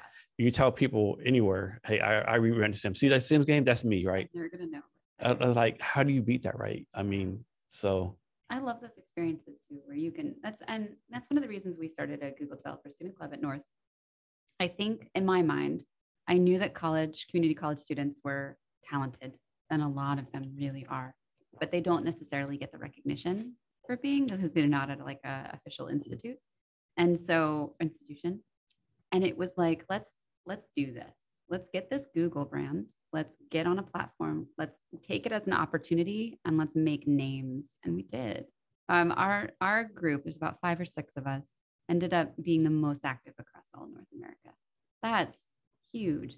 And we're just, 5 or 6 community college students. I think that that's a really inspirational story. And it's one that I'm going to take with me. It doesn't matter as long as your team like wants it and is willing to dream big and go for it. What do you do for fun? I play video games with my family. What kind of games? Right now we're playing Diablo because it's very addictive. The stereotypical computer science nerd, right? Right. But I mean, so what we're doing, I told you about Dragon Week. Mm-hmm. One of the things I do as a parent, because I have to find ways to keep myself engaged with parenting. It has to be fun for me too. And I like to do these really cool, I have my whole house wired up with Philips Hue bulbs. And I like to, so one time we took the kids out back near the river, and Andrew had like left his backpack and supplies. And in his backpack, he had this journal about this other dimension. And there was this like device with a light switch, and there was a potato. And so I was like, okay. And I was like, don't press the light switch. And of course, all of them are like, we're going to press it. And I'm making sure that they're not looking at the house. And I have my phone and I'm like changing the phone to blue. So all the entire house is changing blue, and they've switched it. So when they switch it, I'm like, oh my gosh. And they all look up on, because they're behind this. I told you not to do that. Yeah. And like the house is blue. We're all, oh my gosh. And then we all like creep back, and we had a fog machine going that we hooked up to the central air system. So now it's foggy and it's blue. And the kids are going in, and we see this big pile of baking soda. But I tell them, like, I feel it. And we're looking at the journal, and the journal says it's like a monster that eats people and animals and turns them into dust. And so Andrew is lost and he can't get back. We have to go find him. And he's somewhere in this blue dimension, which is not home. And it's so cool to be able to have these like experiential. Right now I'm doing Dragon Week. We're going to have a dragon. It's a stealth dragon, and it lives in the back part of the woods. I took a giant Easter egg. I covered it with hot glue. I painted it. I put a little stuffy dragon in there, and they're going to find this egg. Every day they're going to wake up, and the egg is going to get a little bluer because it's going to be dying, and they need to get it back to their mom. And we also have aliens that visit us in our oven. They're the children of N, and the planet's name is N, and they like to put things in the oven like dinosaurs that walk around and stuff. Your kids, they're either like, man, we had the greatest childhood ever, or man, or they're gonna be traumatized for life. They're gonna be like some kind of mental health breakdowns. Oh my goodness, we live in aliens and blue eggs, and my mom exposed us to stuff. Mm-hmm. There was one time, I think it was a little bit too far. We had shut the power off in the middle. It was like right when they were going to bed. And so all of them, they're giggling and talking and playing in their rooms. And then we shut the power off. We had the fog machine going because it's critical. And I'm in downstairs coding in a tent. We always have pop-up tents in our house. So I'm coding in this tent, and like, they're scared. They're like, something has happened. We had like scary music playing. So they haven't caught on yet? They haven't caught on yet. And that's the magic. I think I'm really into magical realism. Yeah, when they figure it out, that's going to be a disappointing day for you. Well, I mean, when they figure it out, you're going to be like, oh my goodness. They figured it out. They don't figure it out immediately during the process. There was one, the blue dimension one. I remember Iona like looking up and being like, squinting at me and being like, this isn't real. And she was like, okay. And then they get into it. The youngest one, we had one where Andrew had transformed into a werewolf or Bigfoot or something. He had a big suit, and they had to go find these hidden treasures. And there was a map outside, and it was a full moon, yada, yada. So they went outside, and the littlest one is scared because Andrew had laser tag, and he was, so he was like, the littlest one is running, and he gets trapped by branches, right? And it's dark out, and he's screaming. Oh man, he thinks, right? And I immediately, of course, like swoop it, and I'm like, it's okay, it's just a joke, it's gonna be fine. And he was fine after that. But that blood curdling scream, to this day, he'll tell you, it's great, I love these things. But he was terrified in that moment. And I think that because of that, that was one of the first ones we did. I've been a lot more careful about making sure, maybe not too realistic. Yeah, making it like a little bit fun, like that curious, the world just shifted. Something weird is happening. And then. So this might be too much for you to do, but have y'all thought about videotaping this and like posting on YouTube? Like that would be hard. Like the adventures, or, the pranks on our family or whatever case may be. I think y'all would blow it up on that stuff. I think that would be really fun. And they do like a background video, like how the science works, how the baking soda works. This is what we're doing to our kids. They don't suspect a thing. I would love it. Like this one thing on TikTok, and this girl, I'm sure it stays because there's no way this young lady falls this every time, right? Yeah. So it's a husband and a wife and the daughter, right? They go to the auto parts store, and they'll say, "Hey, go in there and buy me some air tire, or something that's off the wall. You don't buy air tire, right? Or just something like something off the wall. You don't do this, right? You got me again. I can't believe it, right? So there's no way this girl is like, it has to be staged, right? Just a funny thing, right? Every time, go get this off the wall thing. I hate you guys. Oh, that's sad though. Maybe it is. Maybe she does get tricked every time. I think that would be. Have you seen that TikTok phenomenon where it's called like interactive sleep? I don't think so. I don't know how I got into this like dark corner of live TikTok. But if you know, Russ, there's so many. There's like food TikTok, dance TikTok, psychology TikTok. Yeah. Anything you think of is that TikTok. Tattoo TikTok. Bourbon TikTok. This one is not. This one I saw it yesterday, so it's like I hadn't been on TikTok for a while, and we're looking through. I look at like funny animal videos with my kids, but this one was somebody sleeping, and then the individuals, like, you can send in gifts or something on live. I don't actually do it, so I don't know. But they could send in an emoji or a heart or a gift or something. And then like they've programmed it where it'll scream or flash a light or do something loud to wake up the person that's sleeping. And it's just like 8 hours of somebody being essentially like tortured. I don't know about that. I don't know about it either. I also don't know if it was real. And so it was this weird feeling of like, are you okay? Like, do I need to reach out to somebody for you? Yeah. And that's strange. So I know you say you like drink scotch. There's a channel on TikTok. There's like where every day they review a different scotch. I can't think of the name, but I'll forward it to you once I find it. Yeah. Yeah, please do. Scotch is delicious. So how do you take care of yourself? How do you make sure you don't like burn yourself out and drive yourself crazy? I think having all those different interests, right? I can do a charcoal, and then I could learn about XR, and then I can go play some Jan Tiersen on a piano, and then I can go parent really well for a minute, making some cool elaborate scene for them. And I think being able to pivot between these things allows my brain to diffuse. But also, someone had once told me, like, your time management skills are through the roof. And I actually don't, I feel like I have a lot of downtime, and maybe that is a credit to me, but I feel like it's because I pace everything out and I can see it, and, in my brain for the next like 3 months, these are the things I'm doing, and this is the energy and when I need to allocate it. I don't feel overstressed at all.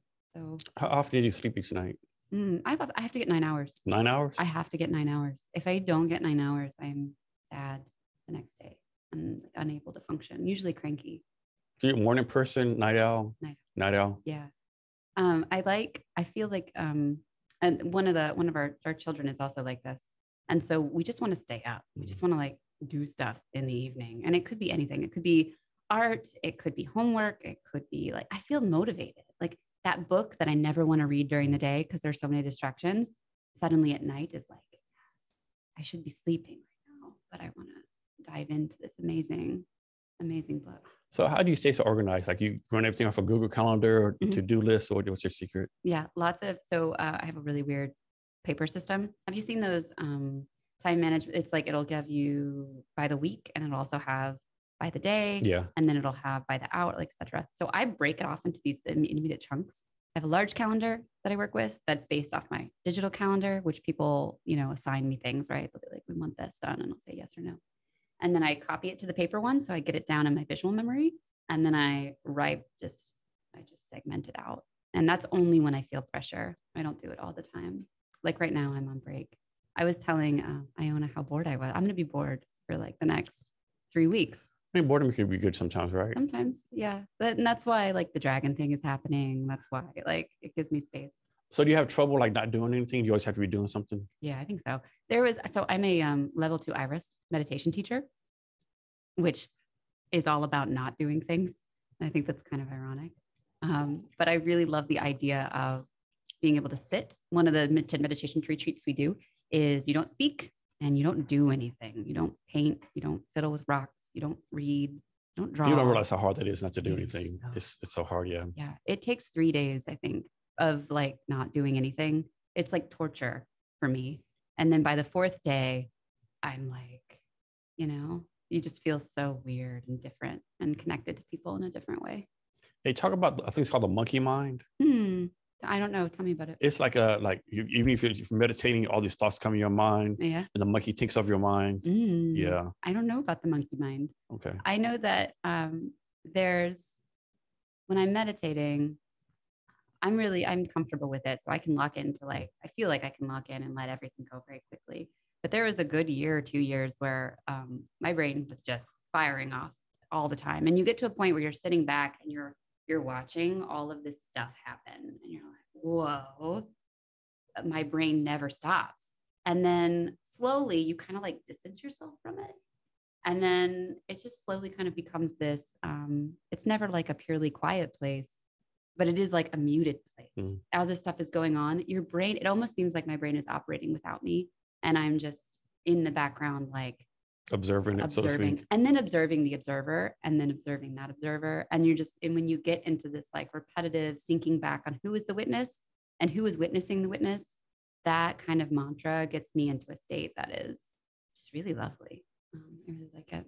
So when you're supervising people, because you've been in charge of direct reports, like what does someone have to do for you to say, hey, you're not working out, you have to go?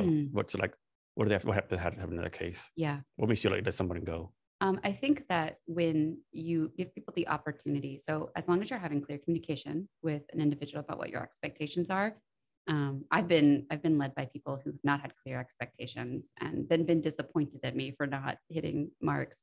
So I make sure that I state what end result I need. And if that person says, okay, I'll do it, and then doesn't do it, okay. So last time I gave you an expectation, you said you would do it, you didn't do it. You tell me about it, we'll talk about it. Give them another opportunity.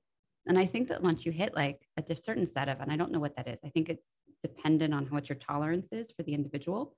But if you're breaking my trust, like I think trust is important. I need to know that you on my team can deliver when I need you to deliver. That's part of project management. It's part of product management. And it's part of being on a team. You can't be a reliable team member. Nobody is going to let the person on the soccer field be a goalie if like they never catch the ball. Yeah. And they say they're going to do it next time. I got it next time. But then they're still sitting down and yeah, I know in football they always say, in the NFL they always say, availability is the best thing you'd have, right? You be the best, whatever it is, but if you're not available, what good are you, right? You got to be available and consistent, of course. I really love people who are like flexible. I think one of the more difficult things to plan out when you have an individual on your team who wants to do lots of different things, but you don't want to allocate a lot of power, right? Because that could be complicated because they could come up with a different strategy than what maybe your other members of the team have. And so, but I really appreciate it because I think that those are the individuals that are loyal and they're like here to get invested in everything. It's just an interesting team member experience. What's your take on how to put this? So let me backtrack. Let me ask you else first. Are there any like interesting projects you're working on right now? What's that? Any interesting projects you're working on? Like any product specifically? Projects, yeah. Do it for yourself or someone else? Yeah, I'm really interested in natural language processing in the space of like gender neutral check. So there's I recently went to Georgia for a bachelorette party. And when I was there, here in Seattle, I'm used to everybody saying what our pronouns are and kind of having this exchange. And when I went to Georgia, like that didn't happen anywhere. And it kind of got me thinking about etiquette and how we can be more inclusive. Is that inclusivity something we want to do? So I started doing research, what the arguments are on both sides. Is it appropriate to be giving our pronouns? Is it not appropriate? Or is it, what are the arguments on all the perspectives? And I wanted to create not something that said what we should do, but what if we could create just a simple app and I've started already building it where I can talk into it or I could upload a file and it can code for me what inclusive and exclusive language I'm using, not just like pronouns, but also maybe like idioms or metaphors that we use that are actually quite systemically maybe racist or ableist or sexist. And to be able And ideally it would be people who are like this, I'm totally inclusive. And then they go and they do this thing and they're like, well, maybe I'm not. And then, or maybe people like me who are like, I don't know, they just want to try it out. Or maybe even people who think the whole gender inclusive movement is wrong. They want to go challenge it and they go use it. And then they can see maybe how hurtful and how like what the roots are, things that they're saying and what it represents. I think awareness is, I don't think anybody wants to be a bad guy. Nobody wants to come in and like hurt your feelings. People want to get along. It's a general experience I've had. So if you give people the tools to understand each other, then maybe we'll want to understand each other more. I don't know. So this is a small project. It's working with Django and Python, and it's using an external library called Spacey. And I think I want to learn more about how to actually train my own models because I haven't found a data set that works really well with what I need. So how do you keep from going crazy? Your brain just busting with all this knowledge you have, like these projects, all you're doing this, you're doing that. Like how do you like keep organized? You just got to keep making stuff. Yeah. I think. And I think that you set yourself up by having a GitHub, right? Being able to have these small projects, but again, pivoting. I think having so many things that I'm not committed to long-term. I don't have like any deadlines. And that's the luxury and the privilege of being a student. I don't have anything due tomorrow. I can play however I need to play. If I need like satisfaction in getting something done, I could go level my character up, or I could go finish a pillow, or I could go do some craft. I think the art piece specifically is what balances me out. I don't know what other people do. So what's your take on this? I think some people would say like developers, they're always like building stuff, right? On GitHub, building different things, but they never finish anything, right? They'll go from project to project. There'll be a freelance project. They'll work for a while, get to the point. They'll jump something else. Like they build, but do they ever actually finish something? Maybe complete anything? I mean, I would say that users are always changing. So your product is never finished, even when you think it is. That's a good point. But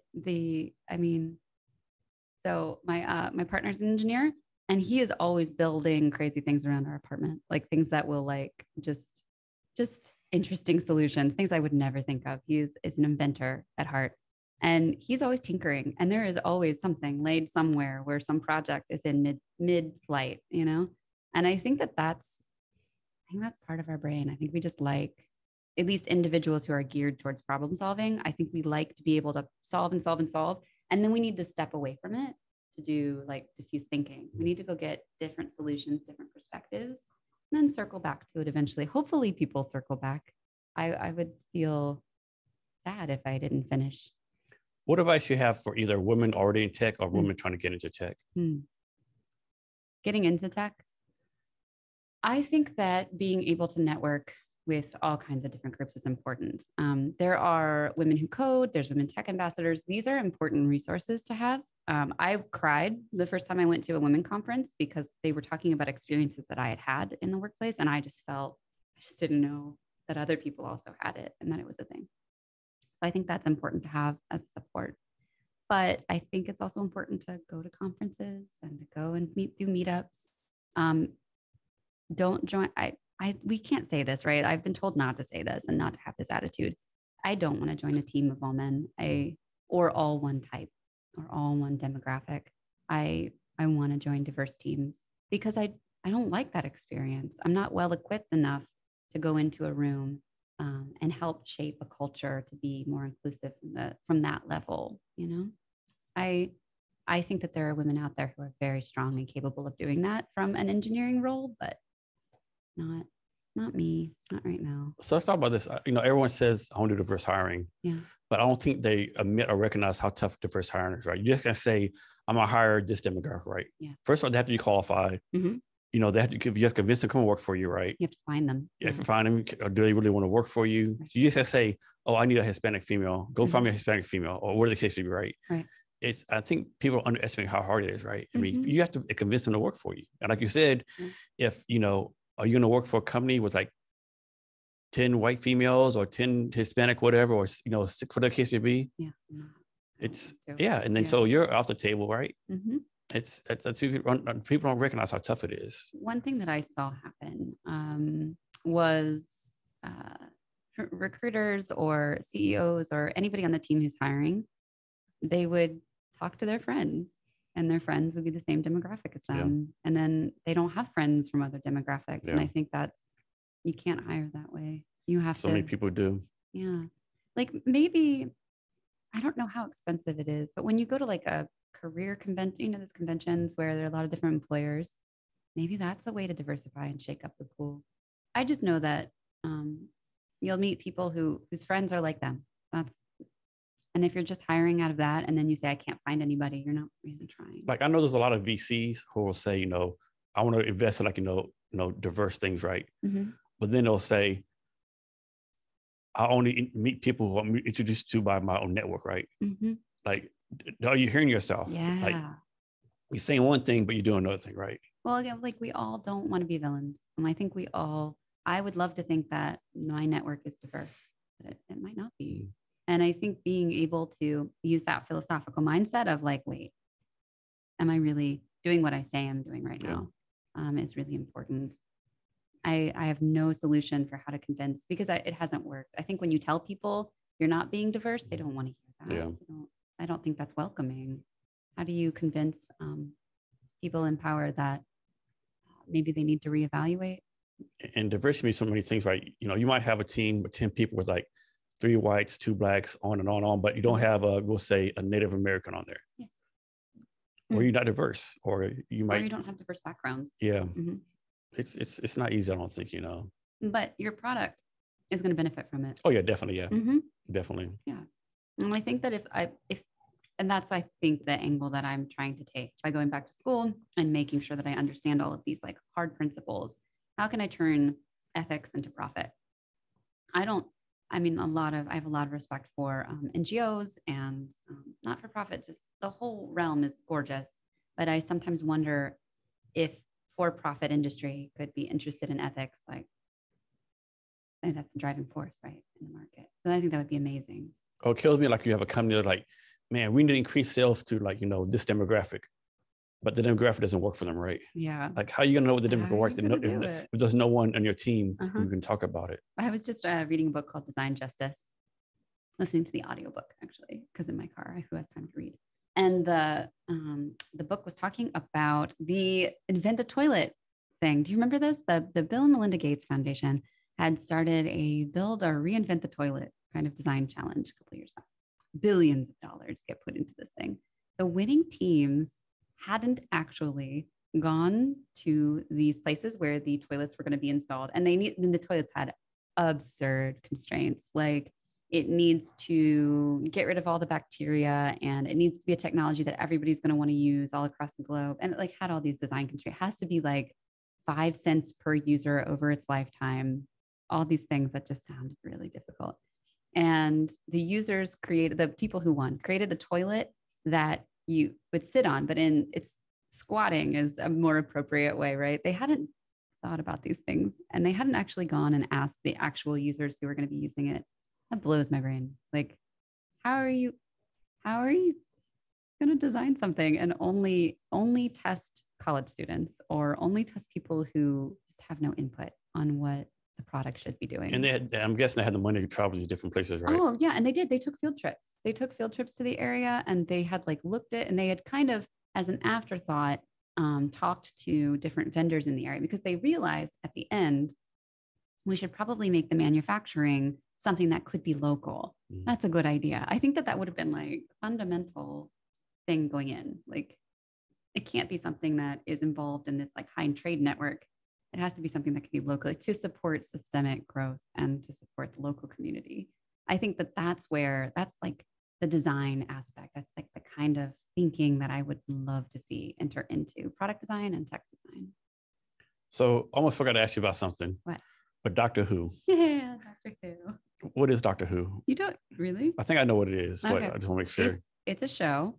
It's the longest running show, I think, in history. I mean, it's been on television since TV was black and white. And the Doctor is an alien. He's from Gallifrey. He has 2 hearts, and it's not always a he. When he dies, he regenerates into a new actor or a new doctor.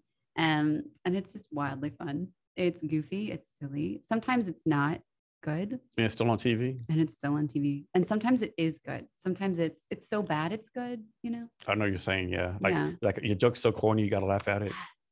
And there are themes that have been running like through the course of this TV show. Like there's these things called the Cybermen. There are the Daleks who want to exterminate everything, not just humans. There, and he travels the universe in this little blue box called the TARDIS. And the TARDIS is bigger on the inside. And so when people see it, they go into this little police box and then they're like, oh, and every single one of them eventually says, it's so much bigger on the inside. And it's just this, there's just so many inside jokes. And the doctor is like, it's like a maniacal Sherlock Holmes character. And I love those people, the kind of people who walk into a room and are just like, they're not paying attention to the social immediate dynamics of the room. They're like seeing the whole picture and being childlike, enthusiastic, and excited about it. There's one episode that I think is amazing. It's like, are you familiar with the myth of Sisyphus? No.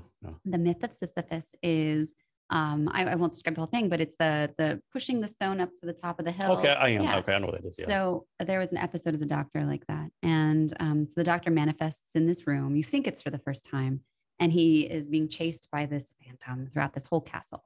And he ends up realizing that he's been here. He's been here a billion times before.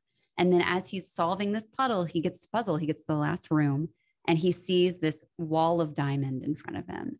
And he realizes in that moment, before I get eaten by this phantom, I need to be eaten by the phantom, 1. And 2, I need to punch this diamond wall as many times as I can before I die. So he's like punching it 3 times. Billions and billions of years pass of him doing this one after another. And I love it because I think he finally escapes from this prison. And when he gets to the person, he says to them, like, let that person know, like, I took the long way around. And I really feel like it's the perfect metaphor for iterative, beautiful, methodical escape from the regimes and the design processes that we currently have. You just have to sacrifice and keep going, like little bitty bits at a time. Yeah, hopefully you can do it in less than 1 billion years, though, right? I know. Yeah, it would be nice. maybe only 1 million years. Yeah, but maybe it just takes one voice, and that's all I can do. I think that's like a part of appreciating what you bring to the table. I might not solve something gigantic someday, even though I'd love to, but being a part of it is important. Sometimes people use the excuse like I'm not going to vote because it doesn't count, kind of thing. And I think that's an easy argument to fall into. I've fallen into it myself. If what I do doesn't matter, why am I doing it? But I think that the small things that we do collectively can make a change. We could be that tipping point in any realm, like, in voting or in a voice for ethics and tech. So my responsibility then is to represent myself and, maybe be that tipping point, or maybe inspire someone else to be a tipping point. So earlier I asked you about, what you're excited about future in tech. Mm-hmm. So this is a question for you. Talk about something that you think is going to happen, like hasn't happened yet, right? So example, I used to watch this show called Year Million on, I think it was National Geographic. Yeah. And talk about stuff going to happen like a million years from now. Like, it's like, talk about one thing they're talking about, they're going to be like, you're going to get a shot of nanobots. And the nanobots are going to cure any disease. So if you have cancer, it's going to destroy cancer. Yeah. And talk about uplifting your consciousness and the robots, you have virtual life, all that kind of stuff. Just off the wall stuff, traveling and stuff. Yeah. What do you think some off the wall futuristic stuff? Sure. Did you ever read Aldous Huxley's Brave New World? I think I did. It sounds familiar. Yeah, I did a long time ago, but I will never forget the Feelies, which was the movie experience. And we kind of have this now a little bit, but it was a movie experience where you sat down in the chair and you felt everything. So it wasn't just VR, it was like a sensorial experience. I think that neurobiology will tap into all the processes that our sense organs kind of take in to create this reality and this consciousness. And I think if we can biohack that and create technology that simulates, whether that be the voices that we hear in the head, whether that be the feeling of someone holding my hand, I think that would be, could you imagine like what that would feel like? I mean, there are all kinds of interesting implications, but I mean, just for people who maybe need exposure therapy, to being hugged, there's all kinds of applications in that space. We just need to do research to tap into. Yeah. Your minute one thing was they all had telepathy, which of course is actually a bad thing, right? Because whatever you thought, everyone knew what it was, right? Yeah. It was like kind of crazy, right? What did you say? You think of that be for real? I think that they had didn't they just recently, it was somebody who's locked in, right? They had, I can't remember what the disease is, Parkinson's, where they're like locked into their bodies. They can't move. All they can do is move their eyes. And they had found a way to translate what the individual was saying based off eye movement. I remember hearing that. Note. Yeah.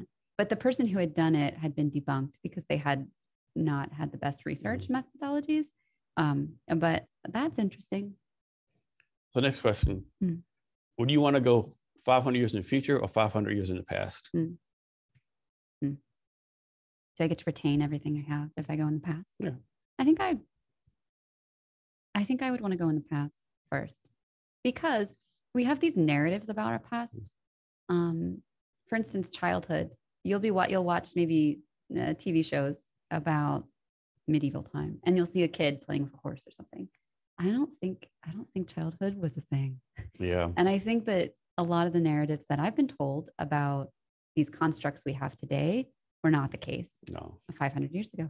So I would love to have that perspective. Like, what was it then? But 500 years ago, it's all the diseases. There's no technology. I mean, like, maybe that's maybe they have like a different idioms that they use. Maybe there's like a different philosophy about how you navigate or interact with one another, which would be so difficult for us to see right now, even through like a lens of 100 years, even like documentaries of the past century that are trying to tell us what it is.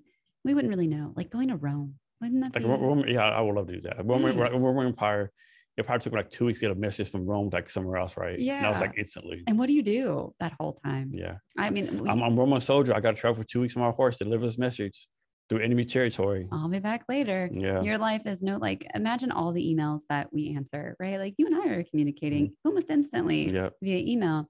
What if that took 2 weeks to orchestrate? And, a king sends a message, hey, I want to make peace.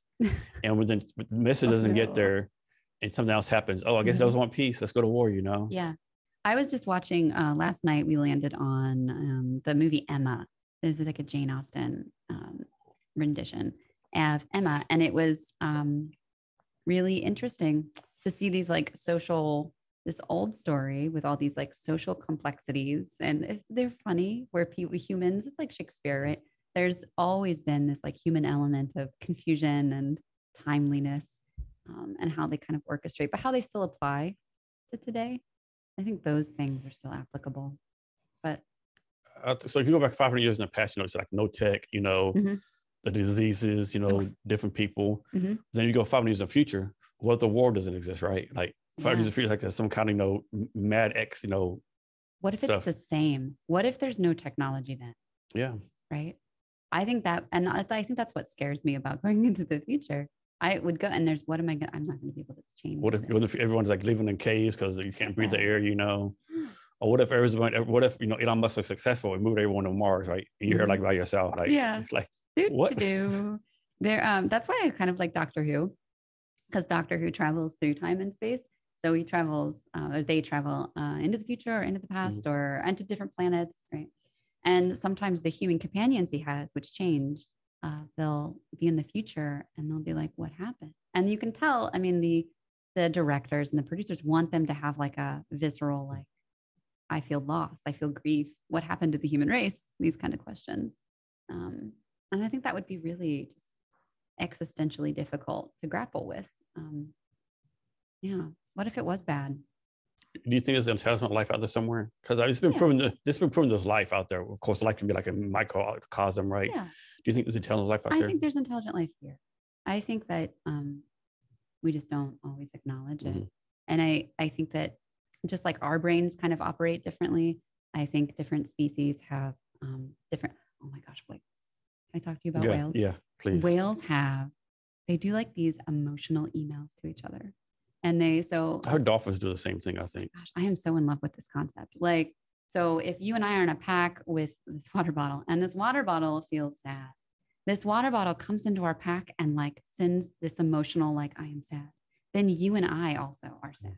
And we send back like, well, I'm actually kind of content right now. And you're like, well, I'm ecstatic. The complicated emotional expression that we're sharing as a group, back to that slime mold mentality, like you can all communicate these emotional complexities and make decisions as a group. I think there's something really beautiful there that we don't tap into, but maybe we could if we understood or had different systemic societal constructs in place. Do you know who Lex Friedman is? No. So he has this podcast. He's like this big time AI data scientist guy has a podcast. I think yeah. He always wears a suit, you know, like super smart. I just started listening to this podcast like 2 weeks ago. Yeah, he's really good. And so he was talking to someone about alien life and who like, and his thing was like, the human race is like too overconfident. I can't think of what he used. Like, why do we think they would contact us, right? Maybe they contact the ants or the dolphins. And the guys are like, well, we have other buildings and stuff, or maybe not based on buildings. Maybe, you know, they communicate with like dolphins or something else, right? Maybe they see us like the scourge of the earth, right? Yeah. You know? Or like maybe they've already been here, or maybe they just were like uninterested. Maybe I think that there's like a lot of anthropomorphizing that we do on what intelligent life could be. We imagine when we say intelligent life, for instance, I think initially when we were talking about the Turing test, right? Could a computer just be enough like a human and that would pass the test? Is having a sense of humor make us human? Like what makes us human exactly compared to like a machine emulating it or alien life? And so I just think it's when you boil it down, it's really difficult to pinpoint what makes us us. And when we're trying to like map that onto a universe of endless possibilities. Yeah, because people like, you know, alien's gonna look like this stereotypical alien.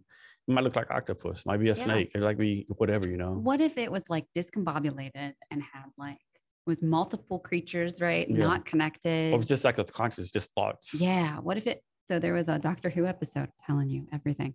There's a Doctor Who episode that had a conscious universe, and it could take a shape of whatever it wanted, and it took the shape of a frog. Very Douglas Adams when I think about it, you know. I mean, I think every day they're discovering thousand more planets, more universes, you know, like, is there edge? Is it like a globe? It's like, and like Mars is like so far away, but it's not, you know, in the big scheme of things. I was like, I guess I was listening to Shortwave, or maybe it was Stuff You Should Know About Venus. I can't remember, but Venus was just like us. And there are a lot of planets out there that are just like us. I mean, Mars is, but now Mars had oceans. Then I watched this thing on National Geographic a while ago where they launched some kind of satellite to Pluto. It launched like 2003. It didn't get to like 2012, you know, 9 years later, right? Yeah. Like, man, it's insane. It's hard to hold enthusiasm for that over long term. Yeah. You know? And like what happened is like, you know, you're lead engineer on this project, right? Yeah. And you retire in 2007. In 2012, it fails, it blows up. They come back and take your money from you, take away your pension. Like, what do they do, right? Like you failed, right? Hey, and then you failed, right? You're done. That'd be really sad. This whole life, like you feel really good about what you've accomplished, and then come to find out you made this one mathematical error. Yeah. Oops. One thing I found interesting, I had no idea, like the Mars rover, I always thought, you know, it's like scientists build it or whatever. But actually like this regular craftsman builder, right? The scientists have what you do is like regular auto people builder, right? Of course they go through tests, you know, have to build a curriculum, but it's like have high school diplomas, GEDs, trade schools, and they're building like this multi-billion-dollar product, right? Yeah. And I never thought about it. I thought it was like scientists doing it, right? Like PhD. No, it's like they're just, of course we're all regular people, like just screwdrivers and drills. But you envision like high tech. Yeah. Maybe it is high tech. I think like somebody with an MIT degree, you know. Yeah. But he's like, I got a GED, I got this. I mean, you know, I've been working for NASA 10 years, you know, I built this, I built that, you know. Of course, I'll be precise and, you know, all the kind of stuff, you know, and clean the environment. I just blew my mind. Like, damn. Yeah. Can you imagine how cool that'd be? Like going like, you know, to your home. Yeah. Like, what do you do? Oh, I built NASA. No bigs. Yeah. Yeah. Like that would be great to tell grandma at Christmas. You know, what'd you do this year? Well, you see that up there? That's all me. I did that. I was just thinking about how I was listening to something about they had determined that the beginnings of life, sometimes people think it had to be like this perfect environment, right? And this soup, but they found that there are certain proteins when on balsamic glass. That's not balsamic. What is it? I'm not a geologist, but it's a type of like, I want to say it's like lava, like a type of glass that's created from volcanic activity. Somebody will probably correct me. But it's like creates this little perfect situation where proteins can fold themselves in just the right way to make kind of the foundations, the basic proteins, maybe not RNA or DNA, but I thought that was really neat. I think it's like really cool that people focus on this and then emulating those insights into technology, right? How can I How can I mimic life? And I think that's bioengineering. There are so many bioengineers in the engineering school at UW. You run into them and they are passionate about what they're doing. It's cool. I think people don't realize like there's all these worlds, right? There's worlds of physics, the world of math, the worlds of science, all different worlds, right? That kind of intertwined, so to speak, right? Very, very interesting. It is. It can go anywhere. What's your thoughts on space travel? You get an email. We're looking for 100 volunteers to go to Mars. Yeah, I'd go. I'd go just for the experience. Yeah. I've always been the kind of person that someone says, hey, this like weird experience is coming up. We have no idea how it's going to go. I'm like, yeah, like sign me up. Like, why not? Of course, like not factoring in children and these sorts of things. Right? Your kids have to be grown, right? Yeah, we're all going to go on this really risky mission. But I think personally, I'm a little disheartened about it. I feel like space travel, like, to me, it should have happened by now, right? Right. Like when someone like 69. So I had an interview with this guy named Miguel Ayala, his startup. They're like most NASA and SpaceX, they send these big ass satellites. Yeah. His company sends like really small satellites, right? Yeah. And I knew this, but I didn't. But like, of course, most people don't realize this, but there's more power on this than the programming to send the moon in 1969. Wow. And he also told me like all the tech for space rockets now, all the tech still 1970s tech. Nothing's been advanced, right? And there's so many missed opportunities. Like nothing was done to the 70s, 80s, had a space shuttle, done with the moon, like all this lots of opportunity, right? To me, we should have been on Mars, right? Yeah. It feels like it's like it takes too long, or I can't quite put my finger on it, but it just feels like we missed it. Like we had the opportunity, right? We had momentum. Yeah. Beat the rest in the space race, sending people to the moon, doing this great stuff, And then we stopped. Like just stop. That's like, okay, stop. Like, what are we doing, right? I think always gotta be pushing forward, I think, It's like what we also are living on the fumes and dreams of like sci-fi, beautiful, these shows that like Star Wars. Yeah, yeah. So in my brain, I'm like, if we're not in hyperdrive going to other galaxies, what are we doing? So my expectations are a little high, but that would be like the revelation of a lifetime to hear that we could suddenly do that. Yeah. I'm like, what would be fun? Yeah, like, we're not going to go to Mars and have like a welcoming party for us, right? Right. Finally, humans, you're here. Finally, Earthlings, you're here. We've been waiting for you. Right. Took long enough, friends. Yeah, I sometimes also kind of fall into that like existential, like it's all rocks. Yeah.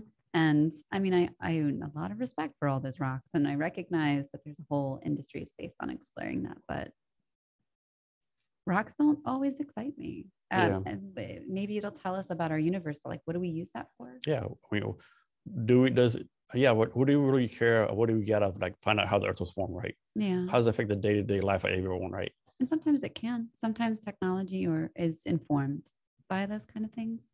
And I just don't. I'm curious. I'm open to hearing how all of that's going to help us live better lives. Yeah, but like you bring a good point. So many people use tech, have no idea it works, what's it for, this, oh, here's my phone. Or they were like, I'm going to watch this TV show, this comedian made a joke, he was on the airplane, and the guy next to him like cussing out, God damn it, my internet doesn't work. He was like, dude, can you give us a second to come from space? Can you be patient 1 or 2 seconds? It's going to space, coming back. Just calm down. Your internet will work, right? Yeah. Oh.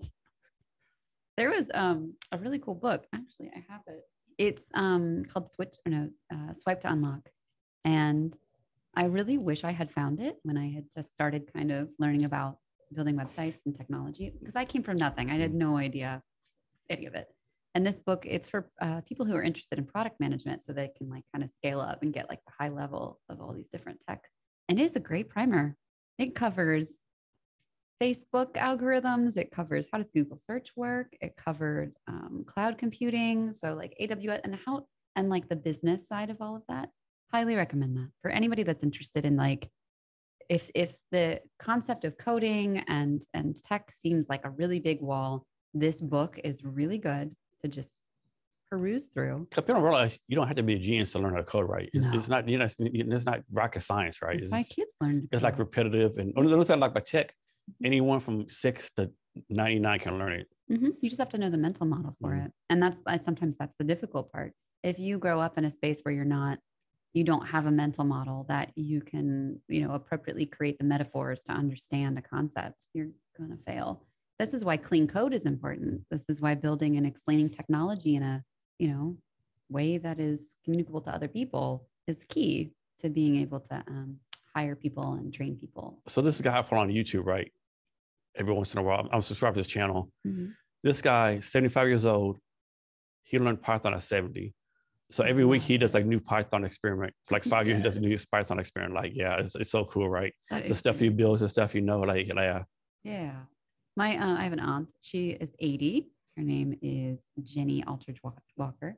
And she's like my maternal figure. When she like skydived at 70.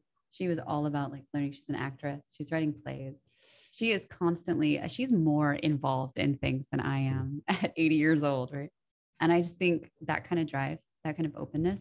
I think she got a degree when she was 65 because that's when it's free. You can go back to school for free after like a certain age in at least Florida.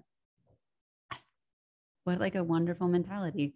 And it kind of like ties into this lifetime learning thing. Like when you hit 30 and maybe you have a degree, you're not done. Yeah. You should, and you shouldn't just be going to like, I went to this course or I did this Udemy thing because I got to keep learning.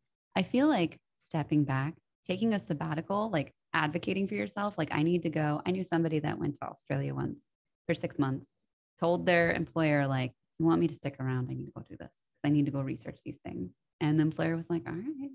And I think that we need that. It helps our brains. It helps us become better humans.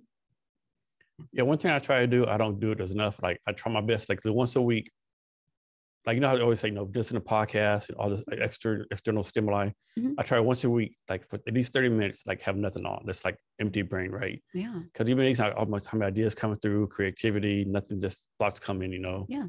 We do walking every day at 4:00. We live next to a school and we walk around their what do you call it? The track. Yeah. They have like that rubber for track and field. And it's awesome. Because we're together. So we're not really like on our phones and we're not listening to anything because we're together.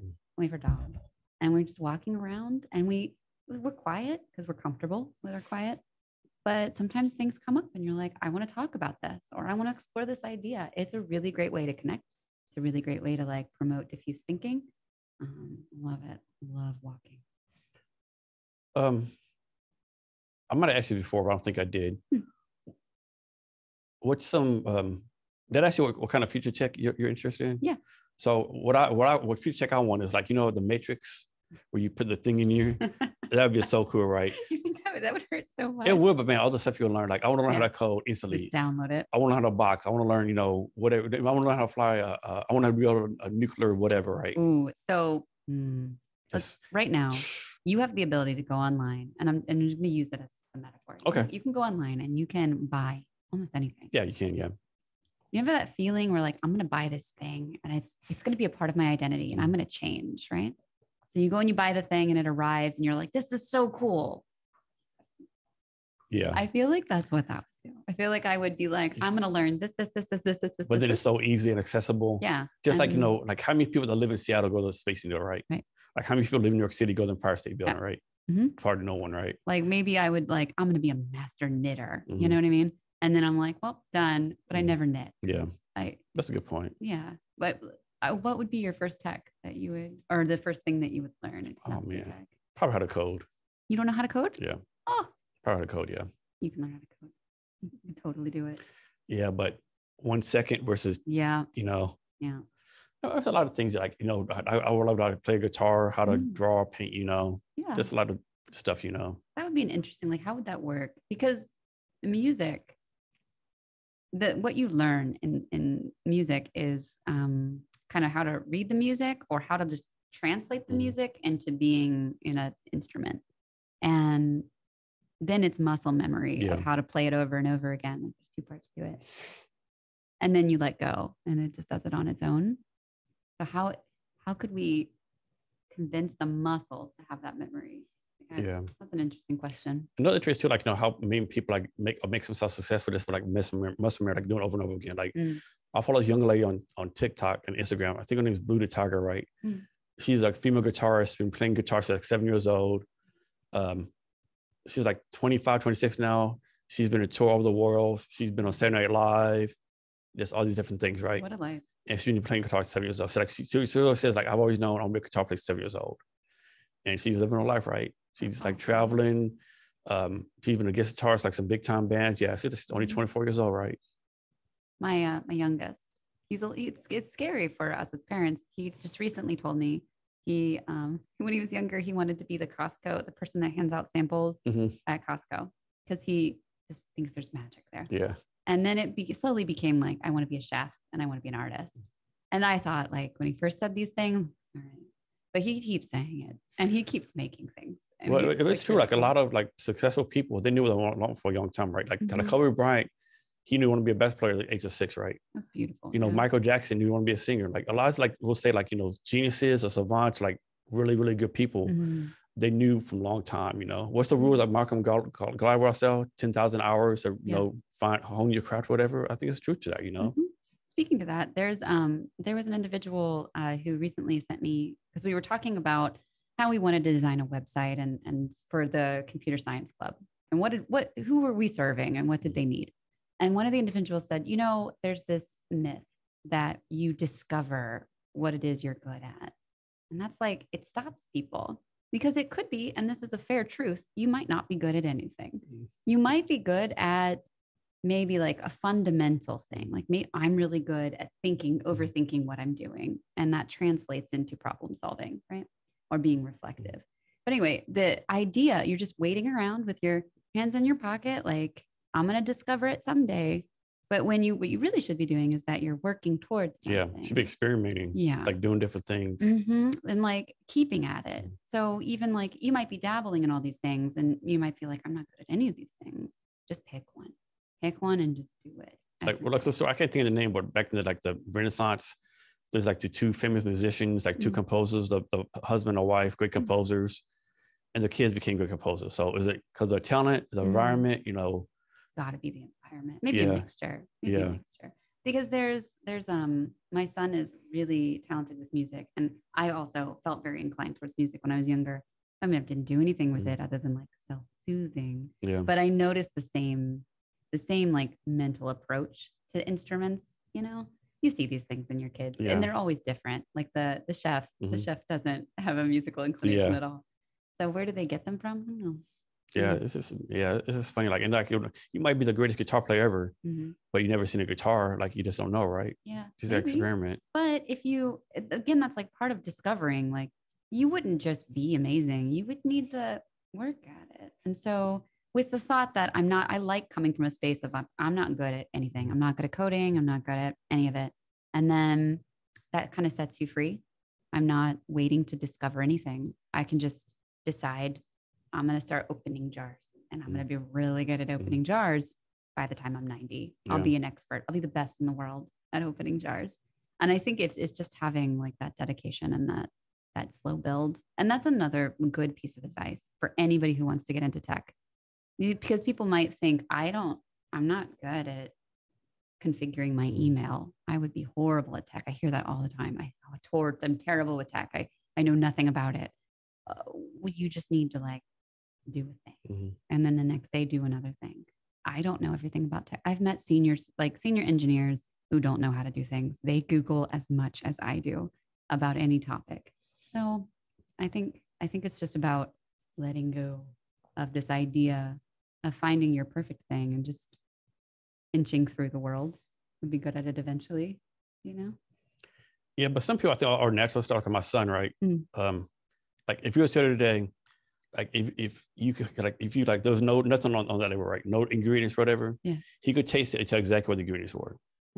Nice ability. Like he'll like, one time we visited my cousin in San Antonio, and he said, "Hey, can you taste this?" He tasted it. He said it needs this. It was something off the wall, right? Like something like you never put in spaghetti sauce, right? Are you sure? He said, "Just try it." It was like freaking perfect, right? Yeah, he just had the talent. He would be good at wine tasting. There's like a whole thing in that world. I had a friend who, I can't think of what the name is right now. You go through a school and you get a ring or something, and then you can like be a wine spot for people.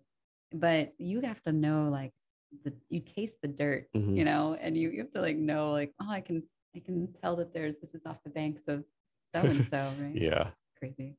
crazy. So Renee, is there anything I should have asked you that I haven't, or anything else you want to talk about? No, I've had a really good conversation. I think it just feels natural. Yeah, for those who don't know, I thought Renee had been like a dozens and dozens of podcasts, Yeah. but it's actually her very first podcast. Yeah. So I thought, I don't know why I thought you was like dozens of them before. That's okay. I mean, with all the events, I think that we spend a lot of time talking with people online, and I do a lot of maybe public speaking, but never a podcast. Yeah, hope you had enjoyed the experience. I have. It's been fun. It's a lot of fun, ain't it? Yeah. Cool. Can you share your social media so people can reach out to you? Sure. On LinkedIn, I think it's, linkedin.com/in/Amanda Rene Capella. And my Twitter handle is Rene Capella. On Reddit, you can find me as Rene Capella. I bear my full name everywhere. I have no shame. And to listeners, we have our social media on the show notes. You can find the show notes at www.cavness.com.